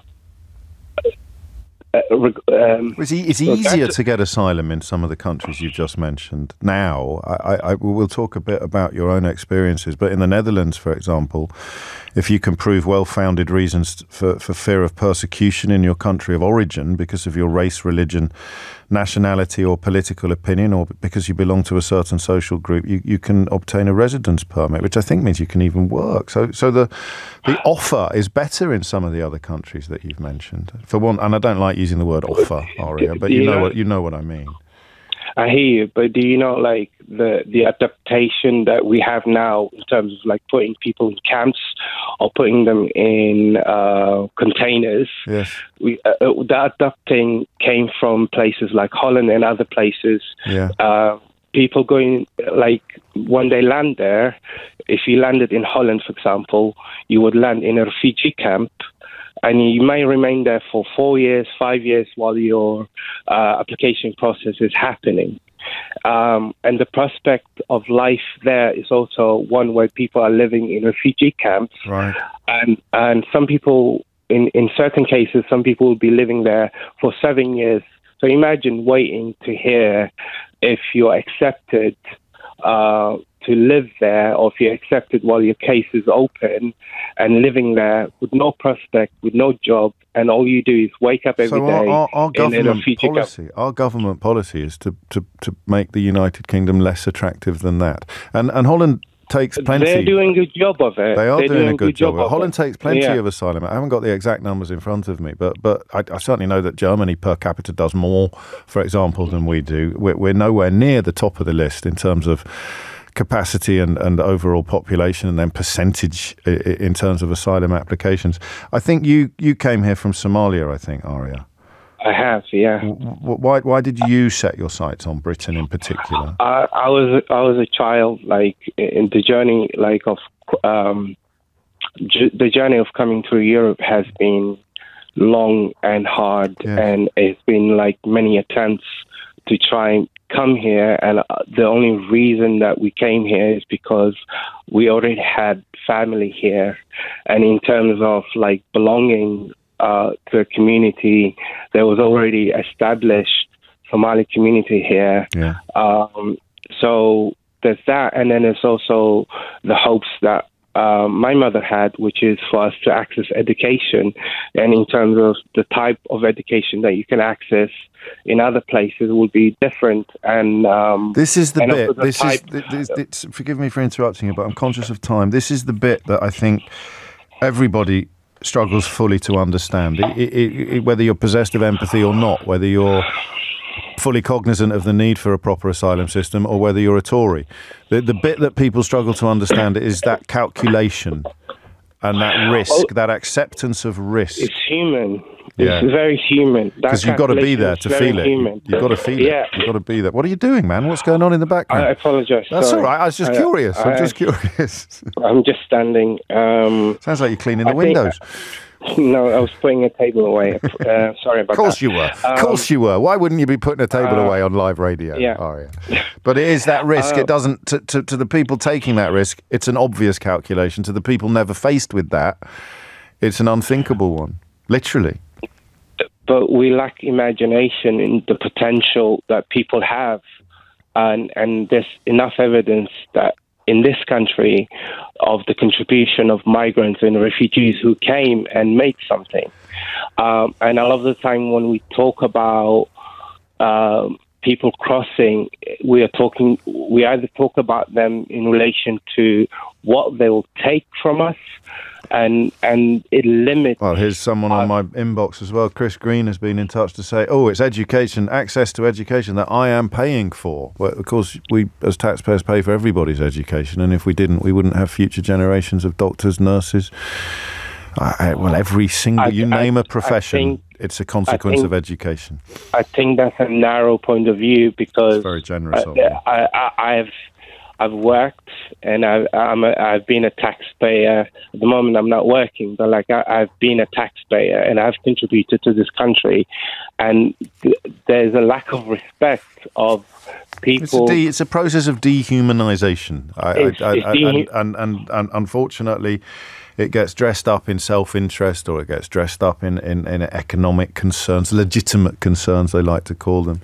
And it is also the case that there is not a single country on the planet that could take every single bona fide, genuine asylum seeker on the planet, but the solution is to cooperate, or, in the minds of the current iteration of the Conservative Party, to become the least attractive destination of all the available destinations. And, I suppose people like Chris Green make their contribution to that, whether explicitly or implicitly. They help turn the country into one of the least, or ideally the least attractive destination for someone fleeing war, or worse, someone fleeing persecution. This needs to be the least attractive place in the whole world for them. That's the only way we can make sure that we don't even have to do a fraction of what could be loosely described as our fair share.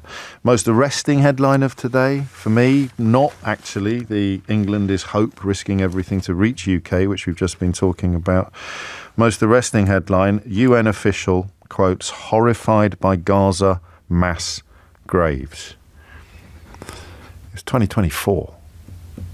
It's also 11:51. James O'Brien on LBC. It's 11:55. You're listening to James O'Brien on LBC. Jeremy Lawrence is a spokesperson for the Office of the United Nations High Commissioner for Human Rights, and he joins me to discuss reports of mass graves being found in Gaza after the withdrawal of Israeli soldiers. Some of the statistics are jaw-dropping, Jeremy. What can you tell us? Yes, thanks, James. Yeah, this comes hot on the heels, obviously, of the destruction of the Nasser and Shifa medical complexes. The reports that we're seeing is that mass graves have been discovered at both complexes, in and around the complexes. Now, as you'll recall, these complexes were destroyed, and there were not only patients and medical staff at the hospitals, but obviously there were thousands of people who had taken refuge in and around the hospitals themselves. The reports that we're getting, and these are from official channels inside Gaza, is that close to 300 people, bodies have been found at the Nasser complex, and around 30 had been discovered around Shifa. And I'm reading about some of them having their hands bound, and some of them being naked. All were it to be conclusively confirmed would certainly be evidence for accusations of war crimes, and that's part of the problem, I think, Jeremy. When I say were it to be conclusively confirmed, then you use the phrase official channels. The refusal to allow media, in particular Western media, into Gaza leaves a space in which some people, whatever their motivations, whether their motivations are pure or not, some people can poo-poo all reports coming out of Gaza. Some people can claim that any official channels that you describe are not to be trusted. Where does one derive confidence that these reports are accurate? Well, two things I would respond to that. The first is that our office would call for an independent, effective and transparent investigation into the deaths themselves. Yes. And secondly is that we need access ourselves as an office, and we are seeking that access to the sites alongside other UN agencies. And in the absence of that, we rely upon the organisations that can get in and are on the ground. And exactly. And James, you made a good point that the media has very limited access, if any access, frankly, at all in Gaza. So we've got, yes. What status do hospitals enjoy under international humanitarian law? Do they have a special protection? No, absolutely they do. As hospitals, schools and other essential services sites. So, and a hospital where people are being treated, where women, children, anyone who is in a crisis situation, of course they're protected and they need to be protected. And it's quite clear, IHL, the laws of war are clear on that. They have special protection. I think the technical phrase is beyond warfare, isn't it? To move on, to your boss's deploying some of the strikes in the southern city of Rafah in the past few days. This phrase beyond warfare I'm seeing more and more. Exactly, and the High Commissioner was quite forthright on that. What we're seeing is in throughout Gaza, over 70% of those killed are women and children. What we've seen just in the past few days in Rafah itself, whereby one house was hit and there were 15 children and 5 women in that house.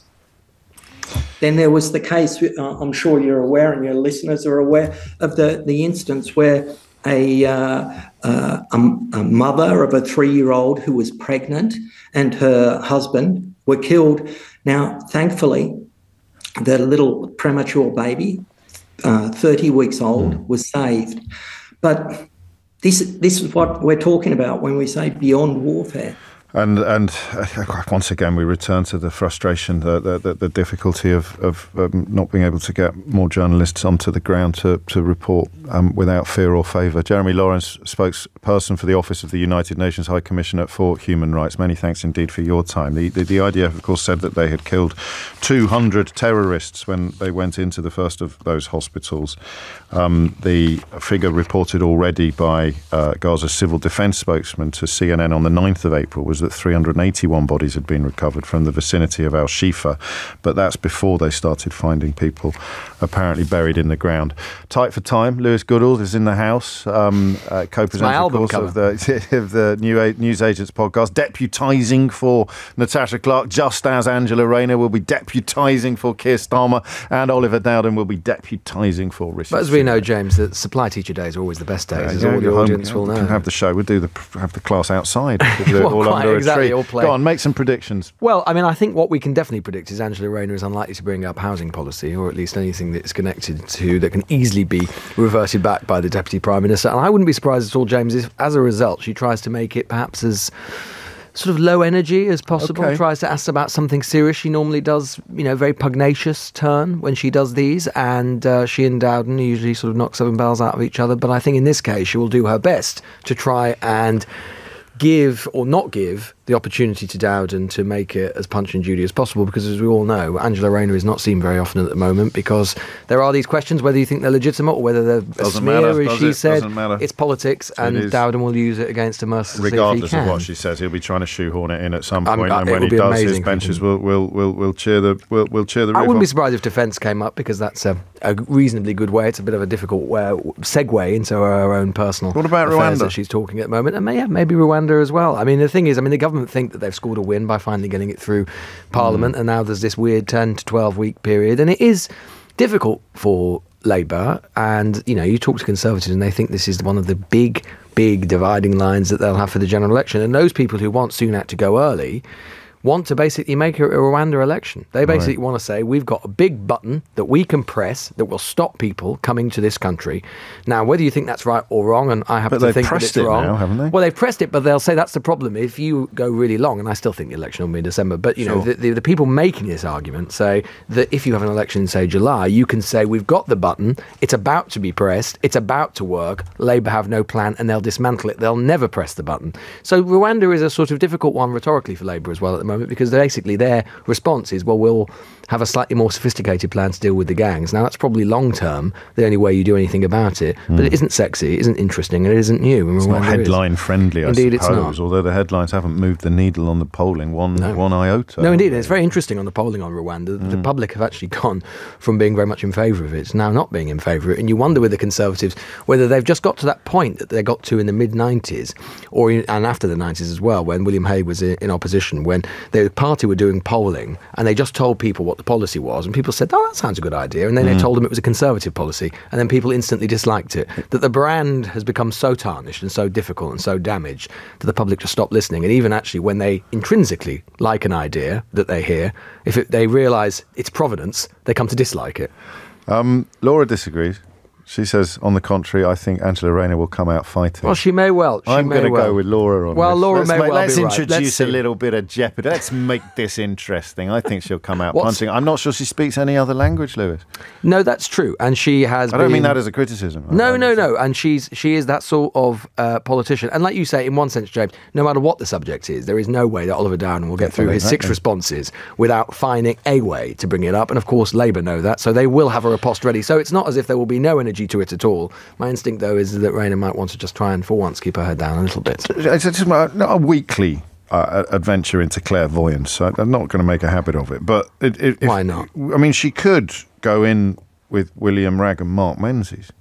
She could. And then, then the pushback on her alleged transgressions would probably, apart from Tory MPs pretending that it's a zinger, it would sound a little bit ridiculous in the scale of egregiousness. It would, although it's an easy way for him to come back in terms of personal probity, right? So, but look, I mean, this is there is, as we say, there is no way that it's not coming up one way or the other, and it is at the moment Labour's biggest. They don't think it's landing. I was talking to some Labour people last night. They were saying it's when it has come up on the doorstep in certain constituencies they've been in, including the Blackpool by-election. I was talking to someone who'd been there recently. They said it had come up a few times on the doorstep, and each time they actually said Rayner's been extremely unfair to her. The class angle of it has landed more than perceived. So it's not as if I don't think they fear it, but obviously in political terms it is a running sore. Make sure we don't cross early, Keith, because Jonathan Gullis is talking. All right, but we do need to remind you, of course, that we will cross live to the House of Commons when Sir Keir Starmer gets to his feet. One thing we've missed is the sick note stuff. She could go in on that, of course. That's quite interesting. Public, again, it could be for the reasons you describe. Everything they touch turns to whatever the opposite of gold is in the sort of anti-Midas. But the sick note stuff perceived really as a targeting of vulnerable people. Yeah, although again, I think Downing Street felt that had been a good day for them. And that horrible to refugees. We've been horrible to poorly people. Why don't people like us more? It's remarkable, isn't it? Came the plaintive cry from Downing Street. Well, again, who do we have to be horrible to make them like us more? The free childcare, probably too early to start picking over the success or otherwise of that scheme. Yes, although again, it's something that Labour think they have something to say about for the general election, and actually will be one of the few policy fissures that will exist in a general election where actually policy, I suspect, won't come up very much at all. You say Jonathan Gullis he's really going for it. I can't even hear it, but I don't need to hear it. I feel like I can hear it from a mile away or so in Westminster. Yes, the MP for Stoke-on-Trent. Never knowingly subdued. 6 minutes after 12 is the time. Part of the reason why we're crossing late, I presume, is because of the intervention from the MP for Stoke. That pretty much covers it, doesn't it? We'll have to wait and see. I think defence I've got the public on my side, Lewis Goodall. They feel that the idea of Angela Rayner adopting a muted and almost apologetic approach is low. Well, who knows? I mean, defence is good territory as well, because of this thing they came up with yesterday, saying they're going to increase defence spending by 75 billion, which is predicated on one of the most bogus ways of accounting that you can think. It's basically. I've seen that today, as Jonathan Portes has put together some number crunching. Hang on, hold your horses. Fine, here he is. Thank you, Mr. Speaker. And can I first of all share with the Deputy Prime Minister's comments regarding our Jewish community and a happy Passover, and also start by acknowledging the loss of David Marquand and Baroness Massey, both of whom made historic contributions in this Parliament, politics and wider life. And also send my condolences following today's news to the family of Lord Frankfield, who is a good friend of mine and a colleague, and who was a tireless campaigner against poverty and a champion for his constituents. Mr. Speaker, I know the party opposite is desperate to talk about my living arrangements, but the public want to know what this government is going to do about theirs. Natalie from Brighton has been served with 2 no-fault eviction notices in 18 months. She joins nearly 1 million families at risk of homelessness due to his party's failure to ban this cruel practice. Now, instead of obsessing over my house, when will he get a grip and show the same obsession with ending no-fault evictions?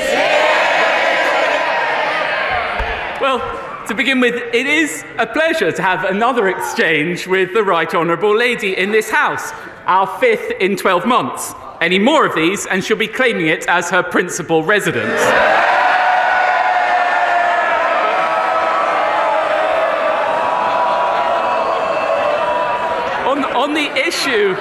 On the issue of no-fault evictions, it may have escaped the Right Honourable Lady's attention, but we will be voting on exactly that matter later today. The Conservative government taking action.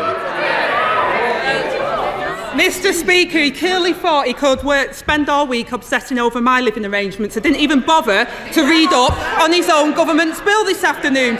The reality is, he caved in to vested interests on his backbenchers and delayed justice for people like Natalie. Yes. This week, the Housing Minister said there is no solid date for banning no-fault evictions. The Housing Secretary now says it won't happen before an election. So if he can give us a date, can he name it now? I can name the date for the Right Honourable Lady. Today. It's today that this House will be voting on it, and I'm confident that in line with our manifesto, we will deliver on that commitment. Angela Rayner. Mr. Speaker, he clearly hasn't been looking up on his own government bills.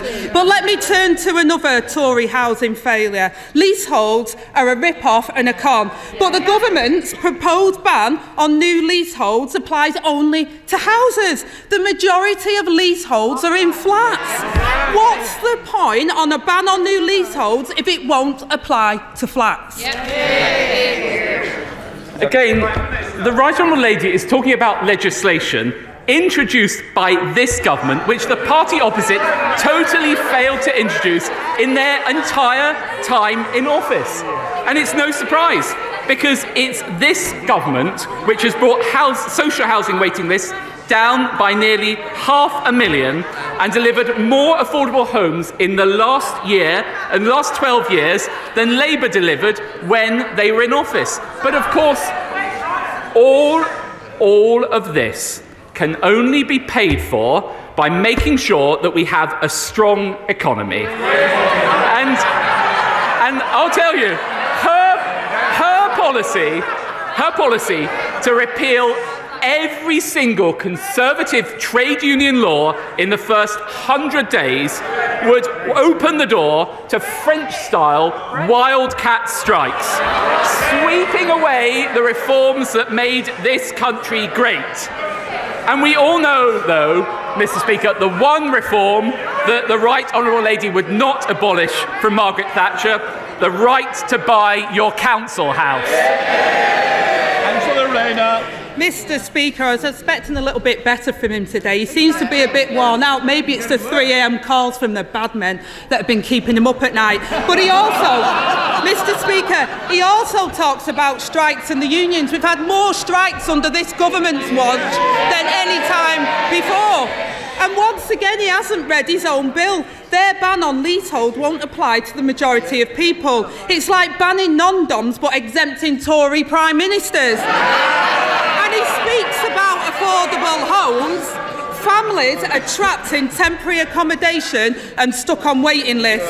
And in the West Midlands, his mayor has used his multi-million-pound housing budget to build just 46 social homes in 8 years.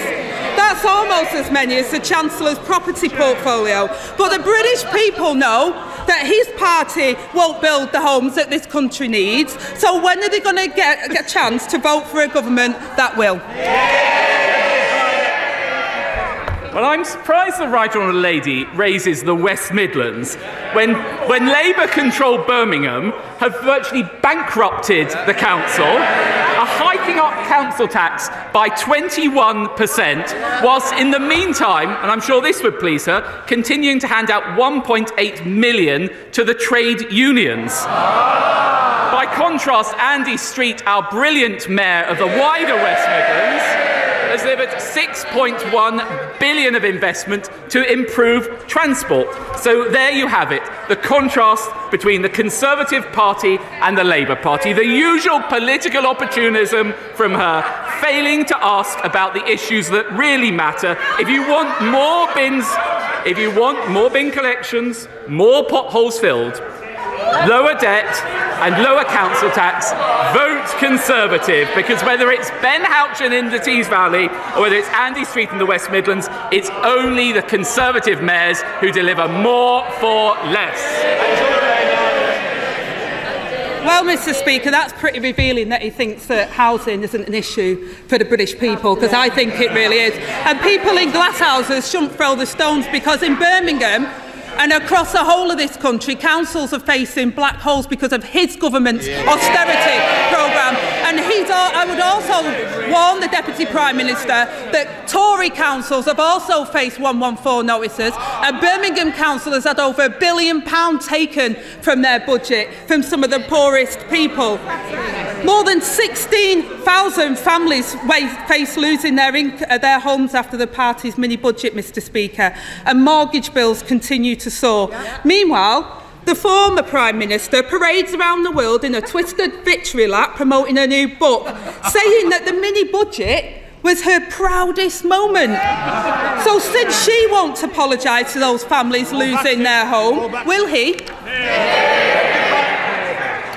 Well, what the Prime Minister has done since he has taken office with the Chancellor is to restore stability to our economy, inflation halved, and more down to 3%. And as a result of that, in an increasingly dangerous world, the Prime Minister was able to announce his plan for the biggest strengthening of defence spending in a generation. But it should come as no surprise that the party opposite refused to say whether they back it or not, because this comes from the Right Honourable Lady who voted to scrap Trident and install in Downing Street someone who wanted to change the army into a Peace Corps. There you have it.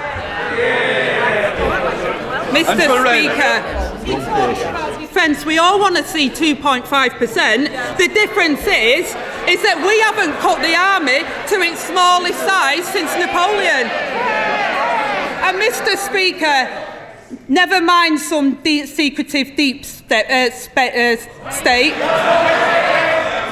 Never mind some secretive deep state. It's the state of the Tory party that's the problem. They're in a deep state of sewerage. After 14 years, they failed renters, they failed leaseholders, and they failed mortgage holders. But, Mr. Speaker, I read with interest that the Right Honourable Gentleman has been urging his neighbour in Number 10 to call an election because he's worried they might get wiped out. Has he finally realised that when he stabbed Boris Johnson in the back to get his mate into Number 10, he was ditching their biggest election winner for a pint-sized loser?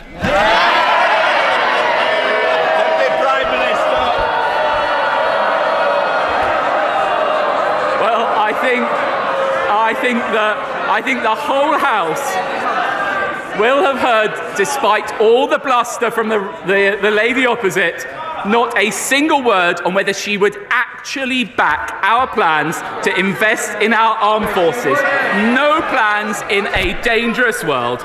And of course, as ever, the deputy leader is always looking to attack others' failures, but never the one to take responsibility for her own.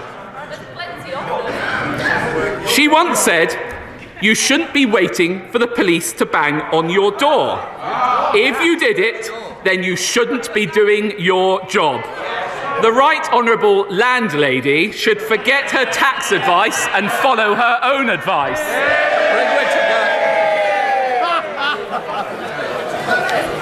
Thank you, Mr. Speaker. And levelling up, like my friend earlier, in the Calder Valley is absolutely on fire. 196.5 million for hospital reconfiguration, 150 million for flood defences, no fewer than 11 schools being remodelled or rebuilt as we speak. 45 million for 3 town centre regeneration, and Elland is getting a new railway station as well. Yeah. So does my right honourable friend agree with me that the naysayers around about levelling up need look no further than the Calder Valley to see what a great achievement this government is doing? Deputy Prime Minister. Well, my honourable friend is absolutely right. It's not just the Colne Valley, but it's communities up and down the country. The government is investing billions in infrastructure across the United Kingdom, creating jobs and opportunities in every region. And I know that my honourable friend has been a staunch advocate for the Calder Valley, which is a fantastic example of that in action. Yeah. Leader of the SNP, Murray Black. Yeah. May I join in wishing the Jewish community a happy Passover, and also in sending my condolences to the families of family and loved ones of Frank Field. 2 years ago, when mass graves were discovered in Ukraine, this House united in condemnation and rightly treated these graves as evidence of war crimes which Russia must be made to answer for. Yesterday, Palestinian officials uncovered 2 mass graves outside the bombed hospitals in Gaza. These graves also constitute as a war crime, don't they? Deputy Prime Minister. Well, of course, we would expect the democratic government of Israel to investigate any allegations of misconduct, and that's exactly what they do, and it's exactly what the Foreign Secretary and the Prime Minister urge them to do. But I find it quite extraordinary that she seeks to draw parallels between the legitimate war of self-defence of Israel and the conduct of Russia. Murray Black.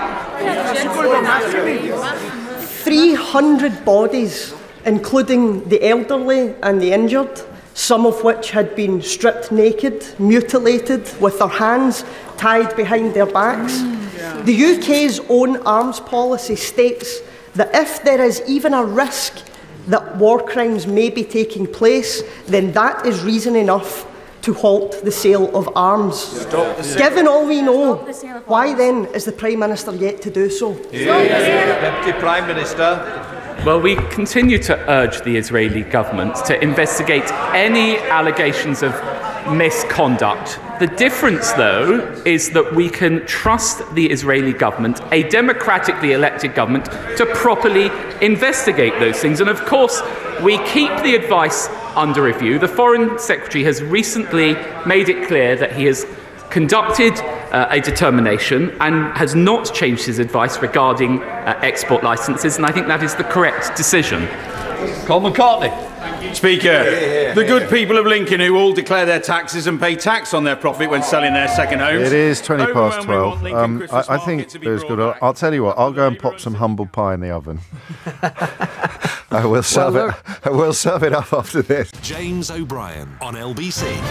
12:23. You're listening to James O'Brien on LBC. I had to double check the time then. That PMQs went on for rather a long time.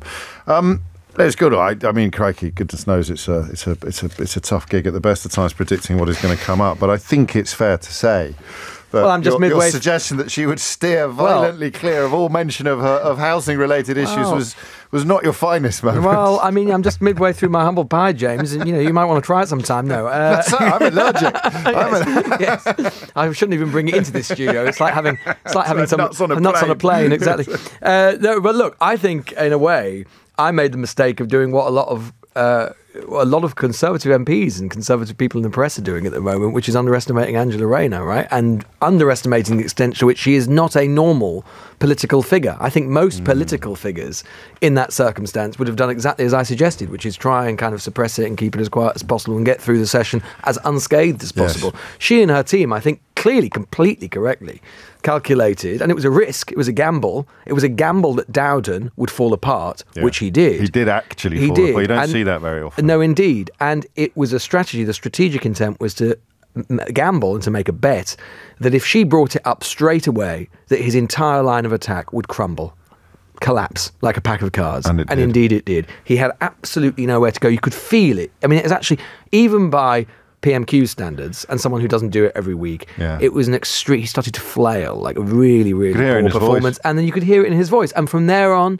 she had nowhere to look but forward, because she just completely sort of bossed him around the House of Commons chamber, frankly. And with actually now and again a line which, even by PMQ standards, there are about 1% of jokes in PMQs which are genuinely funny. The rest are just parliamentary funny, i.e. everyone goes, ha ha, we could see that coming from 5,000 miles away. But talking about saying that he looked exhausted, maybe it's because the bad men are calling him in the middle of the night, 3 a.m, was genuinely laugh out loud funny, right? A reference to the Mark Menzies scandal. So, look, they clearly calculated that in this case, the best defence is a good offence.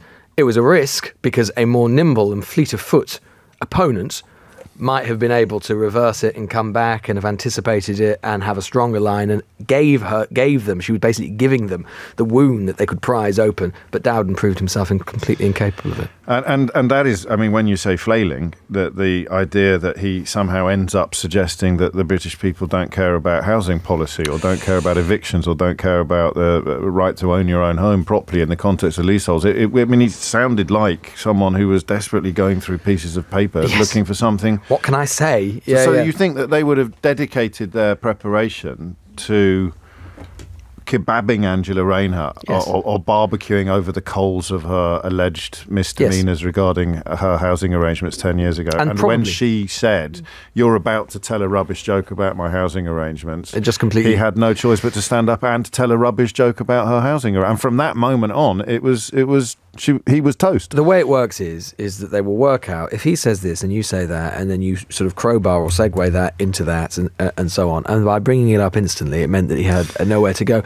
And I think what it shows is, in a way, is that, again, PMQs is not often revelatory, or often doesn't remind us of anything. They just exchange kind of bromides sort of half an hour. But I think this does remind us, just politically, exactly why it is that so many, certainly in the right-wing press, in the Conservative Party itself, fear Rayner as a political figure, because she is an unusual and unorthodox political figure, and she has a style, and she has a sort of mode of politics which is unusual, which is effective, which does cut through, and which very few politicians, particularly Conservative MPs, they struggle to know how to deal with it. You saw it in Dowden there, bringing up about right to buy and so on, and then she says, "Well, yeah, I did," like lots of working class people do, and they go, It's like the computer stops working. Yeah. It's like the little Boris Johnson used to call it the pinwheel of doom. It's like the computer is broken down. So I think that the net result of today will be that she will have affirmed to her allies and to people in the Labour Party why she is so valuable, but she will also have reminded her opponents how important it is for them to continue the fight against her. And I think the net result of today is that those opponents will double down, because they will be angry and furious that they've lost an opportunity to actually nail her down on some stuff. The way you can tell, James, that Dowden went completely off piece, not least because of just his voice and flailing around, but it's because in that situation, an ideal outcome for Dowden would have been to put her on the spot about something, would have been to ask a question that she refused to answer, and do the classic kind of like, it's not for me, this isn't, it's questions for the Deputy Prime Minister, it's not for me, all of that sort of stuff, to get a kind of non-denial denial. He didn't even get that far. So that's how you know that the whole strategy just completely collapsed. Gosh, yes. I mean, it's hard to It is hard to exaggerate how bad that was for Oliver Dowden. The only bit that perhaps, I mean, it was effective, and I suspect that the galleries will have loved it, but what did she call Rishi Sunak again? Called a pint-sized loser. It's a bit sizist. It's quite Trump. It's it's quite I mean, it's very sort of the age, right? I mean, she's fielded a heck of a lot of personal criticism, very personal criticism over the years. But wasn't it something to see it at the dispatch box? You wouldn't have got that from Keir Starmer, would you? No, I don't think so. Wasn't it a Nadine line? I think pint-sized loser. Oh, was it? I think so. It certainly rings a bell. Interesting. Maybe she's read Nadine's book. I got to mention Del, who's been in touch, because I had already spotted this, and I don't know whether you're much younger than me, so you probably I don't know whether it fits into your popular culture orbit, but it reminded me of the final rap battle in 8 Mile. You've lost me now. I've lost you already. Unfortunately, yeah. When Rabbit, played by Eminem, nonpluses his rival rappers, the leaders of the free world, by essentially... What are you talking about, James? Are you all right? By listing all of the things that he knows they're about to accuse him of. Okay, fine. In what is known as a diss, you see, Lewis. And he destroys them. He absolutely destroys them, because all of the things they had prepared to say, Rabbit says himself, and leaves them floundering, flustered, failing. But Del has pointed this out to me by texting, Angela 8-miled him. And there's about a dozen people who've had the same thought. Justin says Angela Rayner did an 8-mile, but Del feels the need to add in brackets, obviously getting me mixed up with you. It's an Eminem movie where he raps his criticisms in the final rap battle. That's nice. Close brackets, mate. I love it. I love it when LBC listeners send you explanatory notes. It's very important. And it's really helpful to be encouraged. It is to be encouraged. Absolutely. And I think you've said this, but just in case you haven't, to be absolutely clear, this is why they hate and fear her so much. Indeed so. And that is, and as I say, the net result of today will be that those people angry that Dowden could not score what should have been basically an open goal will redouble their efforts. So expect to see more in the Sunday papers, I would say. 12:31 is the time. Last word to Michael, who says, if anybody has seen the 8 Mile Eminem movie, the classic Last Battle, where he brings everything that he knows they will say about him and gets there first. It's 12:31. Tim Humphrey has your headlines. James O'Brien on LBC. 12:34 is the time. This is one of the best things anyone's ever sent me. I just think this is so clever and so off the cuff and so on the money. Off the cuff and on the money. Be a good album title. But I just read out that message from Del, who was explaining to me unnecessarily what 8 Mile is and why Angela Rayner's performance at the Dispatch Box reminded so many people listening to this programme of Eminem's character's performance in the final scenes of the film 8 Mile. But Del felt the need to explain it to me. Bob in Norfolk got in touch and said, is that known as stansplaining, James? Now, I'm not going to explain that because I shouldn't have to, but Bob, you are currently top of the class. Top of the class. You really are. 12:35 is the time. You may, on occasion, have heard me wax somewhat lyrical about the cultural Eden that Manchester was at the back end of the 1980s and the early 1990s by a combination of, frankly, unfeasible circumstances. This former public schoolboy found himself absolutely smack in the middle of the most exciting musical and cultural movement, I would say, certainly of the last 30 or 40 years, which is why I was so interested to see a new book by Sacha Lord, ably assisted by journalist Luke Bainbridge, called Tales from the Dance Floor. We should probably begin with one of the finest celebrity endorsements I've ever seen on the front of a book, Sasha, which is from Sean Ryder, saying, might help fill in a few blanks, which we both know is very optimistic on Sean Ryder's part. It was, and it was the first session on the book, actually. Luke previously wrote Sean Ryder's book, and he said to me, this is really good, you've actually got a better memory than Sean Ryder. And I don't know whether that was a compliment or not. I've got furniture with a better memory than Sean Ryder. So who are you, Sacha Lord, in the context of your qualifications to write this book? Because people may be or will be familiar with your work in Manchester as a sort of nighttime czar subsequently, but why was this the book that you were born to write? Well, you talk about that period that we call called Manchester. And I went to a very good school, James. I went to Manchester Grammar, but when I was in the sixth form, that coincided with the Manchester period. So Stone How old Roses, are you? 51.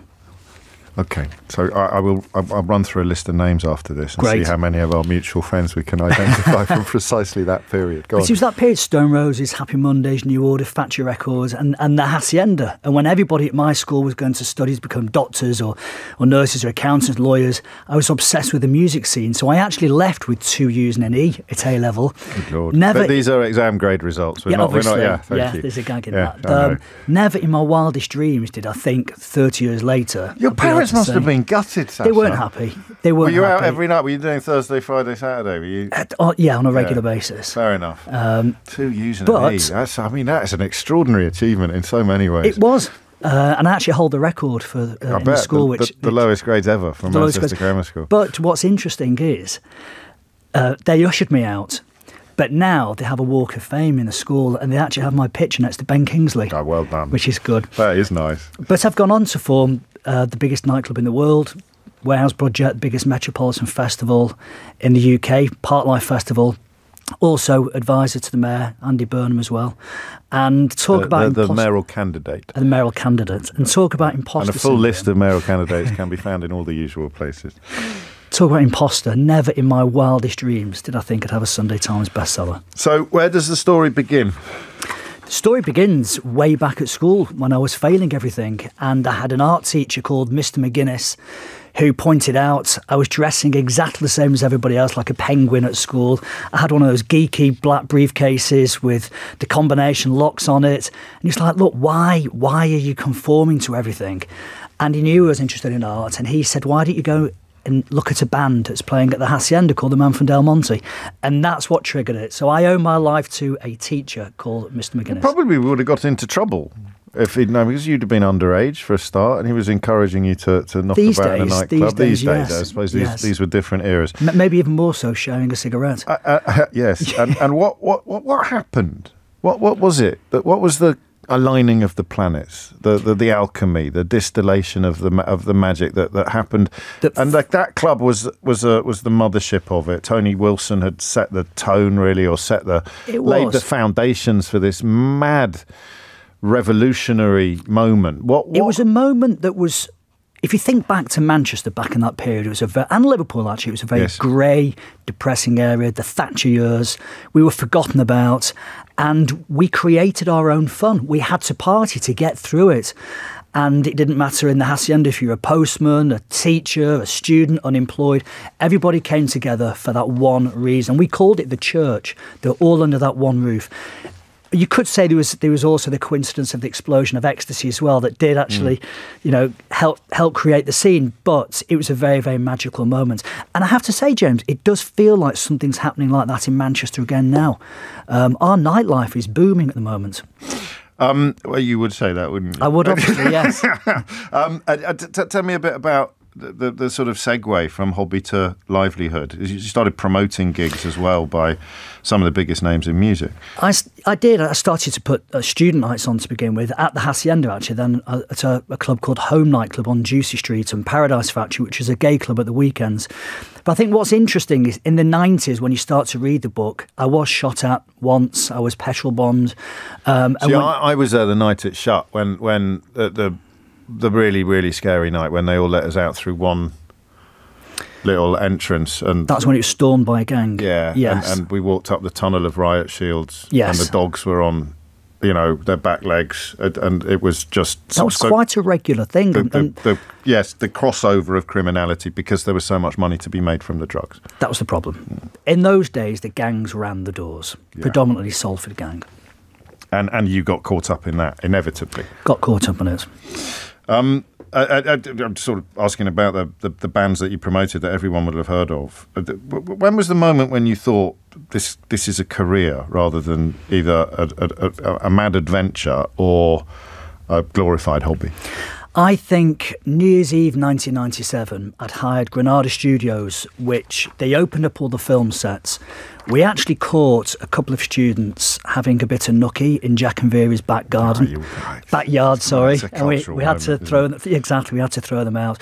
But that was the first time I'd actually made some money. I think the moment I realised, actually, we have something really special here, was when Snoop Dogg walked out on stage at Park Life, because that was the first time we'd booked a huge global name.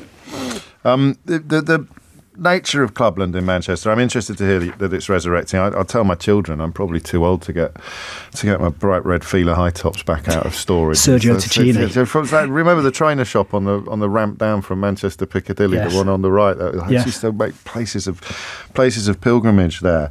And you mentioned the warehouse project and Park Life and all of the other projects that you've been involved with subsequently. Is there something in the water? Is it because I feel like an honorary Mancunian because I was there at this absolutely seminal time. But is it the history? Is it the cotton trade? Is it the fact that you have that working class tradition going back to the Peterloo massacre and beyond, combined a bit with a Liverpudlian disrespect for authority, a refusal to be cowed, the immigrant experience? What is in the water in Manchester? I think it's a combination of all those factors. And in fact, my first nightclub, Sankey Soap, was in one of those mills, one of the industrial mills.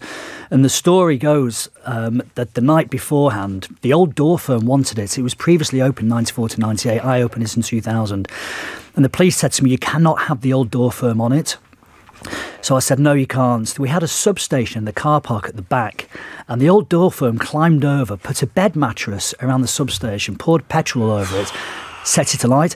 What they didn't realise was because we were an original mill, an industrial mill, we had our own generator inside. Good Lord. So we were raving all weekend whilst the rest of Ancoats, the area was been pitch black. Everyone had been knocked out. Yes. Well, I mean, you've been scared, you've been beside yourself with excitement. You've made, I presume, a fair old chunk of change, but there's been feuds along the line, falling out with business partners. It's all in here. Who did you have in mind when you wrote it? I actually had my mum in mind quite a lot, because obviously going back to the start of the interview, you lost your dad at about the age you are now, I think. I did, yeah. But you know, she wasn't that impressed when I got 2 U's and an E. So to actually now put it in black and white, and actually, James, she didn't know half the stories. No. And so she started reading this a couple months, and the book is dedicated to my mum. And what does she make of it? She was mortified. Completely mortified. Yes, well, why didn't you tell me that you were shot at? I was like, well, not exactly going to bring it up. Phone your mum up about. Exactly. Tales from the Dance Floor by Sacha Lord with Luke Bainbridge is out now, and I mean, I think we've sold it to anybody who was in the area at the time or even adjacent to it. Just take a minute or so if you want, Sacha, to tell people who've never been to Manchester in their life why they should read this book. I think, well, clearly I'm biased, but we are the most exciting city region in the UK. Sunday Times are just named as the UK's capital of nightlife. And we have a swagger. You've got the wrong hat on. You've not got your author hat on. You've got your Night Times on. Why would I want to read this book about this story, about this history? It's the history from the 90s, from my life in the 90s, which was the Wild West, up to now, where Manchester's such an exciting place where buildings are coming out of the ground, it's changing on a daily basis, and things are really happening. But it's the story, it's a contrast between how we were then to how we are now. Yeah, I mean, it's like reading a book about punk if you weren't there, isn't it? In a way, it's cultural history, social history, and urban history, and a memoir, all rolled into one. And is it an apology letter to your mum, or just a kind of an postcard? Yes, a postcard. A postcard to your mum. Sacha Lord, thank you so much. Time now is 12:45. James O'Brien on LBC. It is 12 minutes to 1, and you are listening to James O'Brien on LBC, where I have two bits of business to attend to. I quite like the way. I'm in the hinterland now, between quite liking the way you've taken it upon yourself to assist Keith in reminding me of all the things that I am likely to forget to do.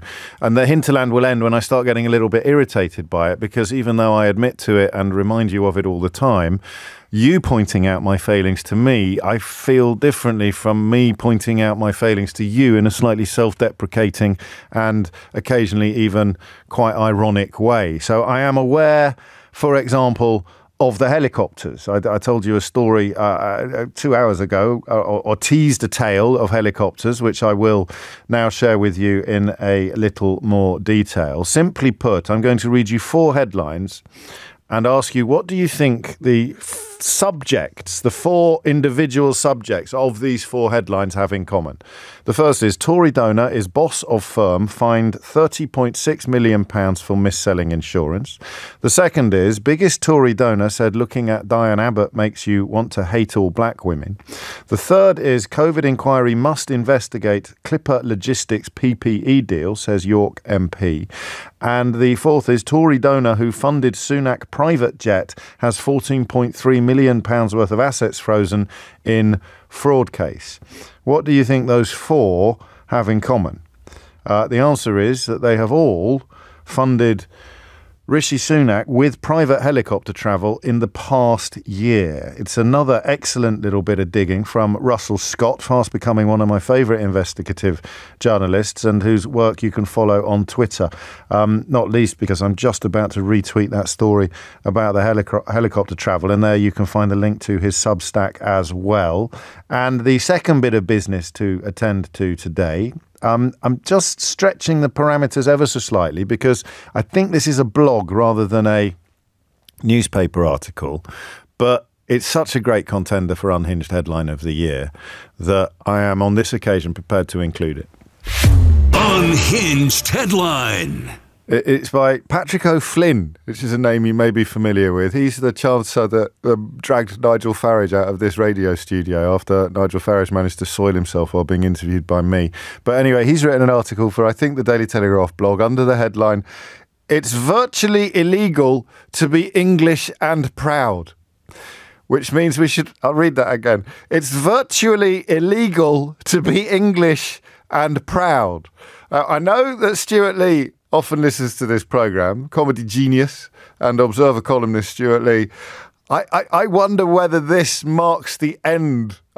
Stuart does new material and has a new show every year and doesn't really return to the old territory. But I wonder if this is actually the last post moment for his conversation with a cab driver, in which the cab driver told him that you can't say you're English in this country anymore without getting arrested. And that was satire 10 years ago. And now it's a Daily Telegraph comment piece by Nigel Farage's former butler.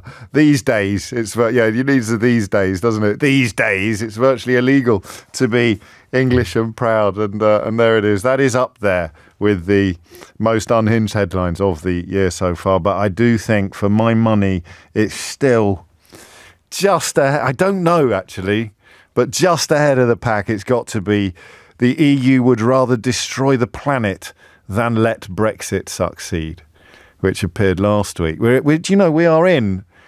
These are vintage days. This is vintage weeks for Unhinged Headlines. We're in a really purple period for vintage headlines. This is like, if I knew enough about wine, I would say that 2024 for Unhinged Headlines is like 1943 for a Chateau Lafite or a Mouton Rothschild or whatever I should have come up with. 12:53 is the time. It's like, yes, it is. It's like the Hacienda was for dance music and culture in the early 1990s and late 1980s. So the Daily Telegraph comment pages are for Unhinged Headlines in this period. I want to just quickly touch on something that fits into the Unhinged Headline phenomenon, because one of the target areas for these very, very strange people who almost always have links back to Tufton Street and its various satellites is actually it's now become British history. Kemi Badenoch publishing an article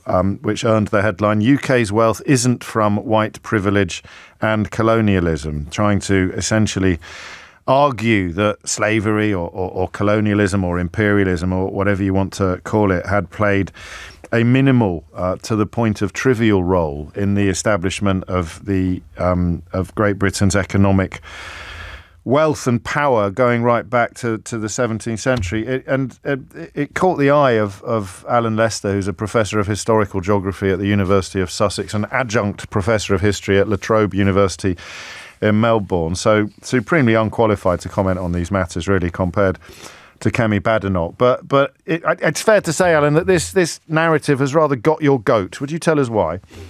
Yeah, thanks very much, James. Hi.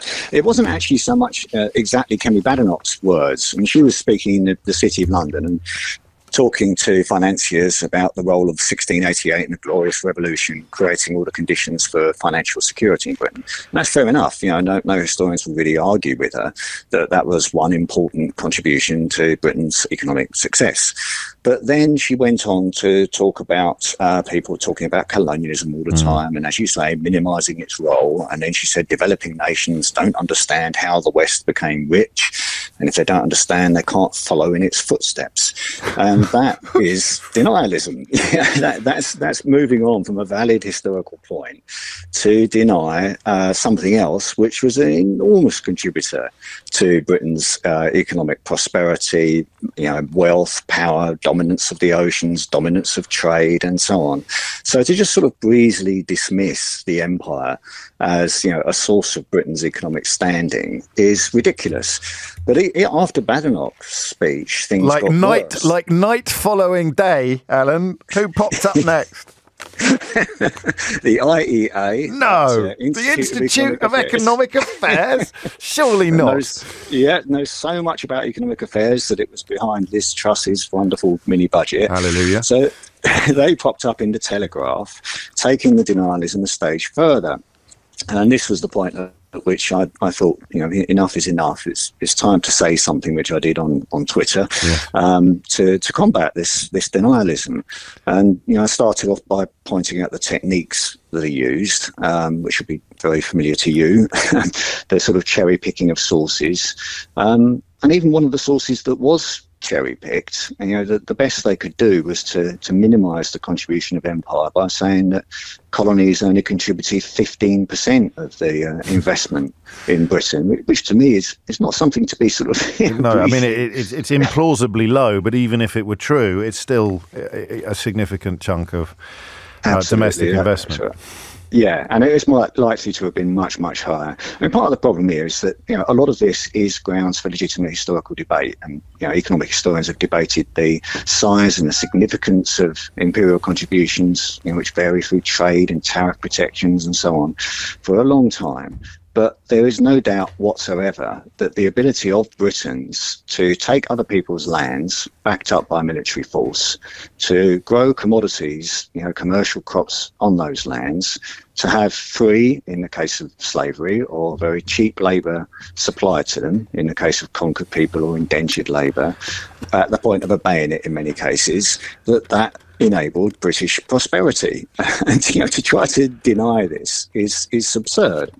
And it speaks to a broader narrative as well, which of course has encompassed the national trust in recent years, certainly in recent months. This attempt to complain almost about history, about the reporting of history, about actual history, and claim it's almost the historical equivalent of Kellyanne Conway's alternative facts, isn't it? Is it motivated by a similar impulse? The kind of MAGA white supremacism is motivated by a similar impulse to this form of fairly grim historical revisionism. I think there are very similar things at play, and indeed there are connections via Tufton Street, as you mentioned. So some of these groups involved in attacks on the National Trust, this organisation called Restore Trust, now a private company, are linked in with Tufton Street and with the sort of shady finance that sustains it. And much of it is rather cynical culture war politicking. What does that mean? What are they trying? What is the sort of goal, as it were? Yeah, well, I think I tried to write about some of this, how empire features in the culture war in a book called Deny and Disavow. And the conclusion I came to was that there's two major things going on. One is the short-term politicking, that the Tories won red wall seats from Labour in 2019. They have betrayed all the promises that they made to get those seats in terms of Brexit dividends and levelling up and so on. What's left is the perceived social conservatism of voters in those seats. It's pride in Britishness. It's, you know, the waving the Union Jack. It's being unashamed of anything to do with our imperial past and to challenge those who would question those celebratory narratives and so on. So I think that's one thing, you know, that there's a kind of short-term politicking to retain those red wall seats. But underlying that, and the reason why it can be successful, is the natural conservatism of, you know, of people who don't like challenging narratives of their past, confronting them. You know, we all have a sort of psychological predisposition to take pride in our national past. Yes, we do. And that's being challenged more and more as things like the significance of the slave trade. It's like a rear guard action almost, to coin a military phrase, against reality or against accuracy. You mentioned one of your books. I know you've got there's a book you've edited coming out next month, isn't there? The Truth About Empire: Real Histories of British Colonialism. Yeah, that's right. I mean, that's a group of 14 professional historians, and Satnam Sanghera, who recently wrote Empire World, has written the foreword for it. And it really does arise out of this sort of collective exasperation that we are not as we are portrayed in papers like The Telegraph. You know, academic historians trying to find out truths about the colonial past are simply doing that. We're trying to get as close as possible to the truth of Britain's imperial history. And that truth is sometimes horrendous. You know, it involves military conquest, it involves invasion, it involves dispossession, it involves exploitation. All of these things were a part of the British Empire as much as they were any other empire in world history. And yet, when we write about these things within this sort of context of culture war, we're described as woke, leftist, cultural Marxists. I've been described as being influenced by CRT, which I had to look up because, you know, all of my work has been based in the archives of the British Empire itself. You know, it's those empirical documents from British colonists. So I had to look up what critical race theory was, since it's never had any impact on my writing at all. But, you know, within the culture war, what we do as historians is now being politicised in a way. I mean, the empire's always been politicised. There's always been, you know, people attempting to defend its legitimacy. But we're going through a particular peak moment and distorting. We're out of time. That's one of the reasons I got you on is to push back against some of the misrepresentation, misreporting that you are dealing with, and we'll definitely talk again. And I'd refer everyone to this new book that's out next month, The Truth About Empire: Real Histories of British Colonialism. You don't have to have an emotional investment in it. You don't have to feel sorry, Sheila Fogarty's here and it's already 1 minute past one. Okay. You have to have an emotional investment in Sheila Fogarty. You absolutely do. Know all the business about the Global Player app. Tom Swarbrick's with you at 4. Here's Sheila. James O'Brien on LBC.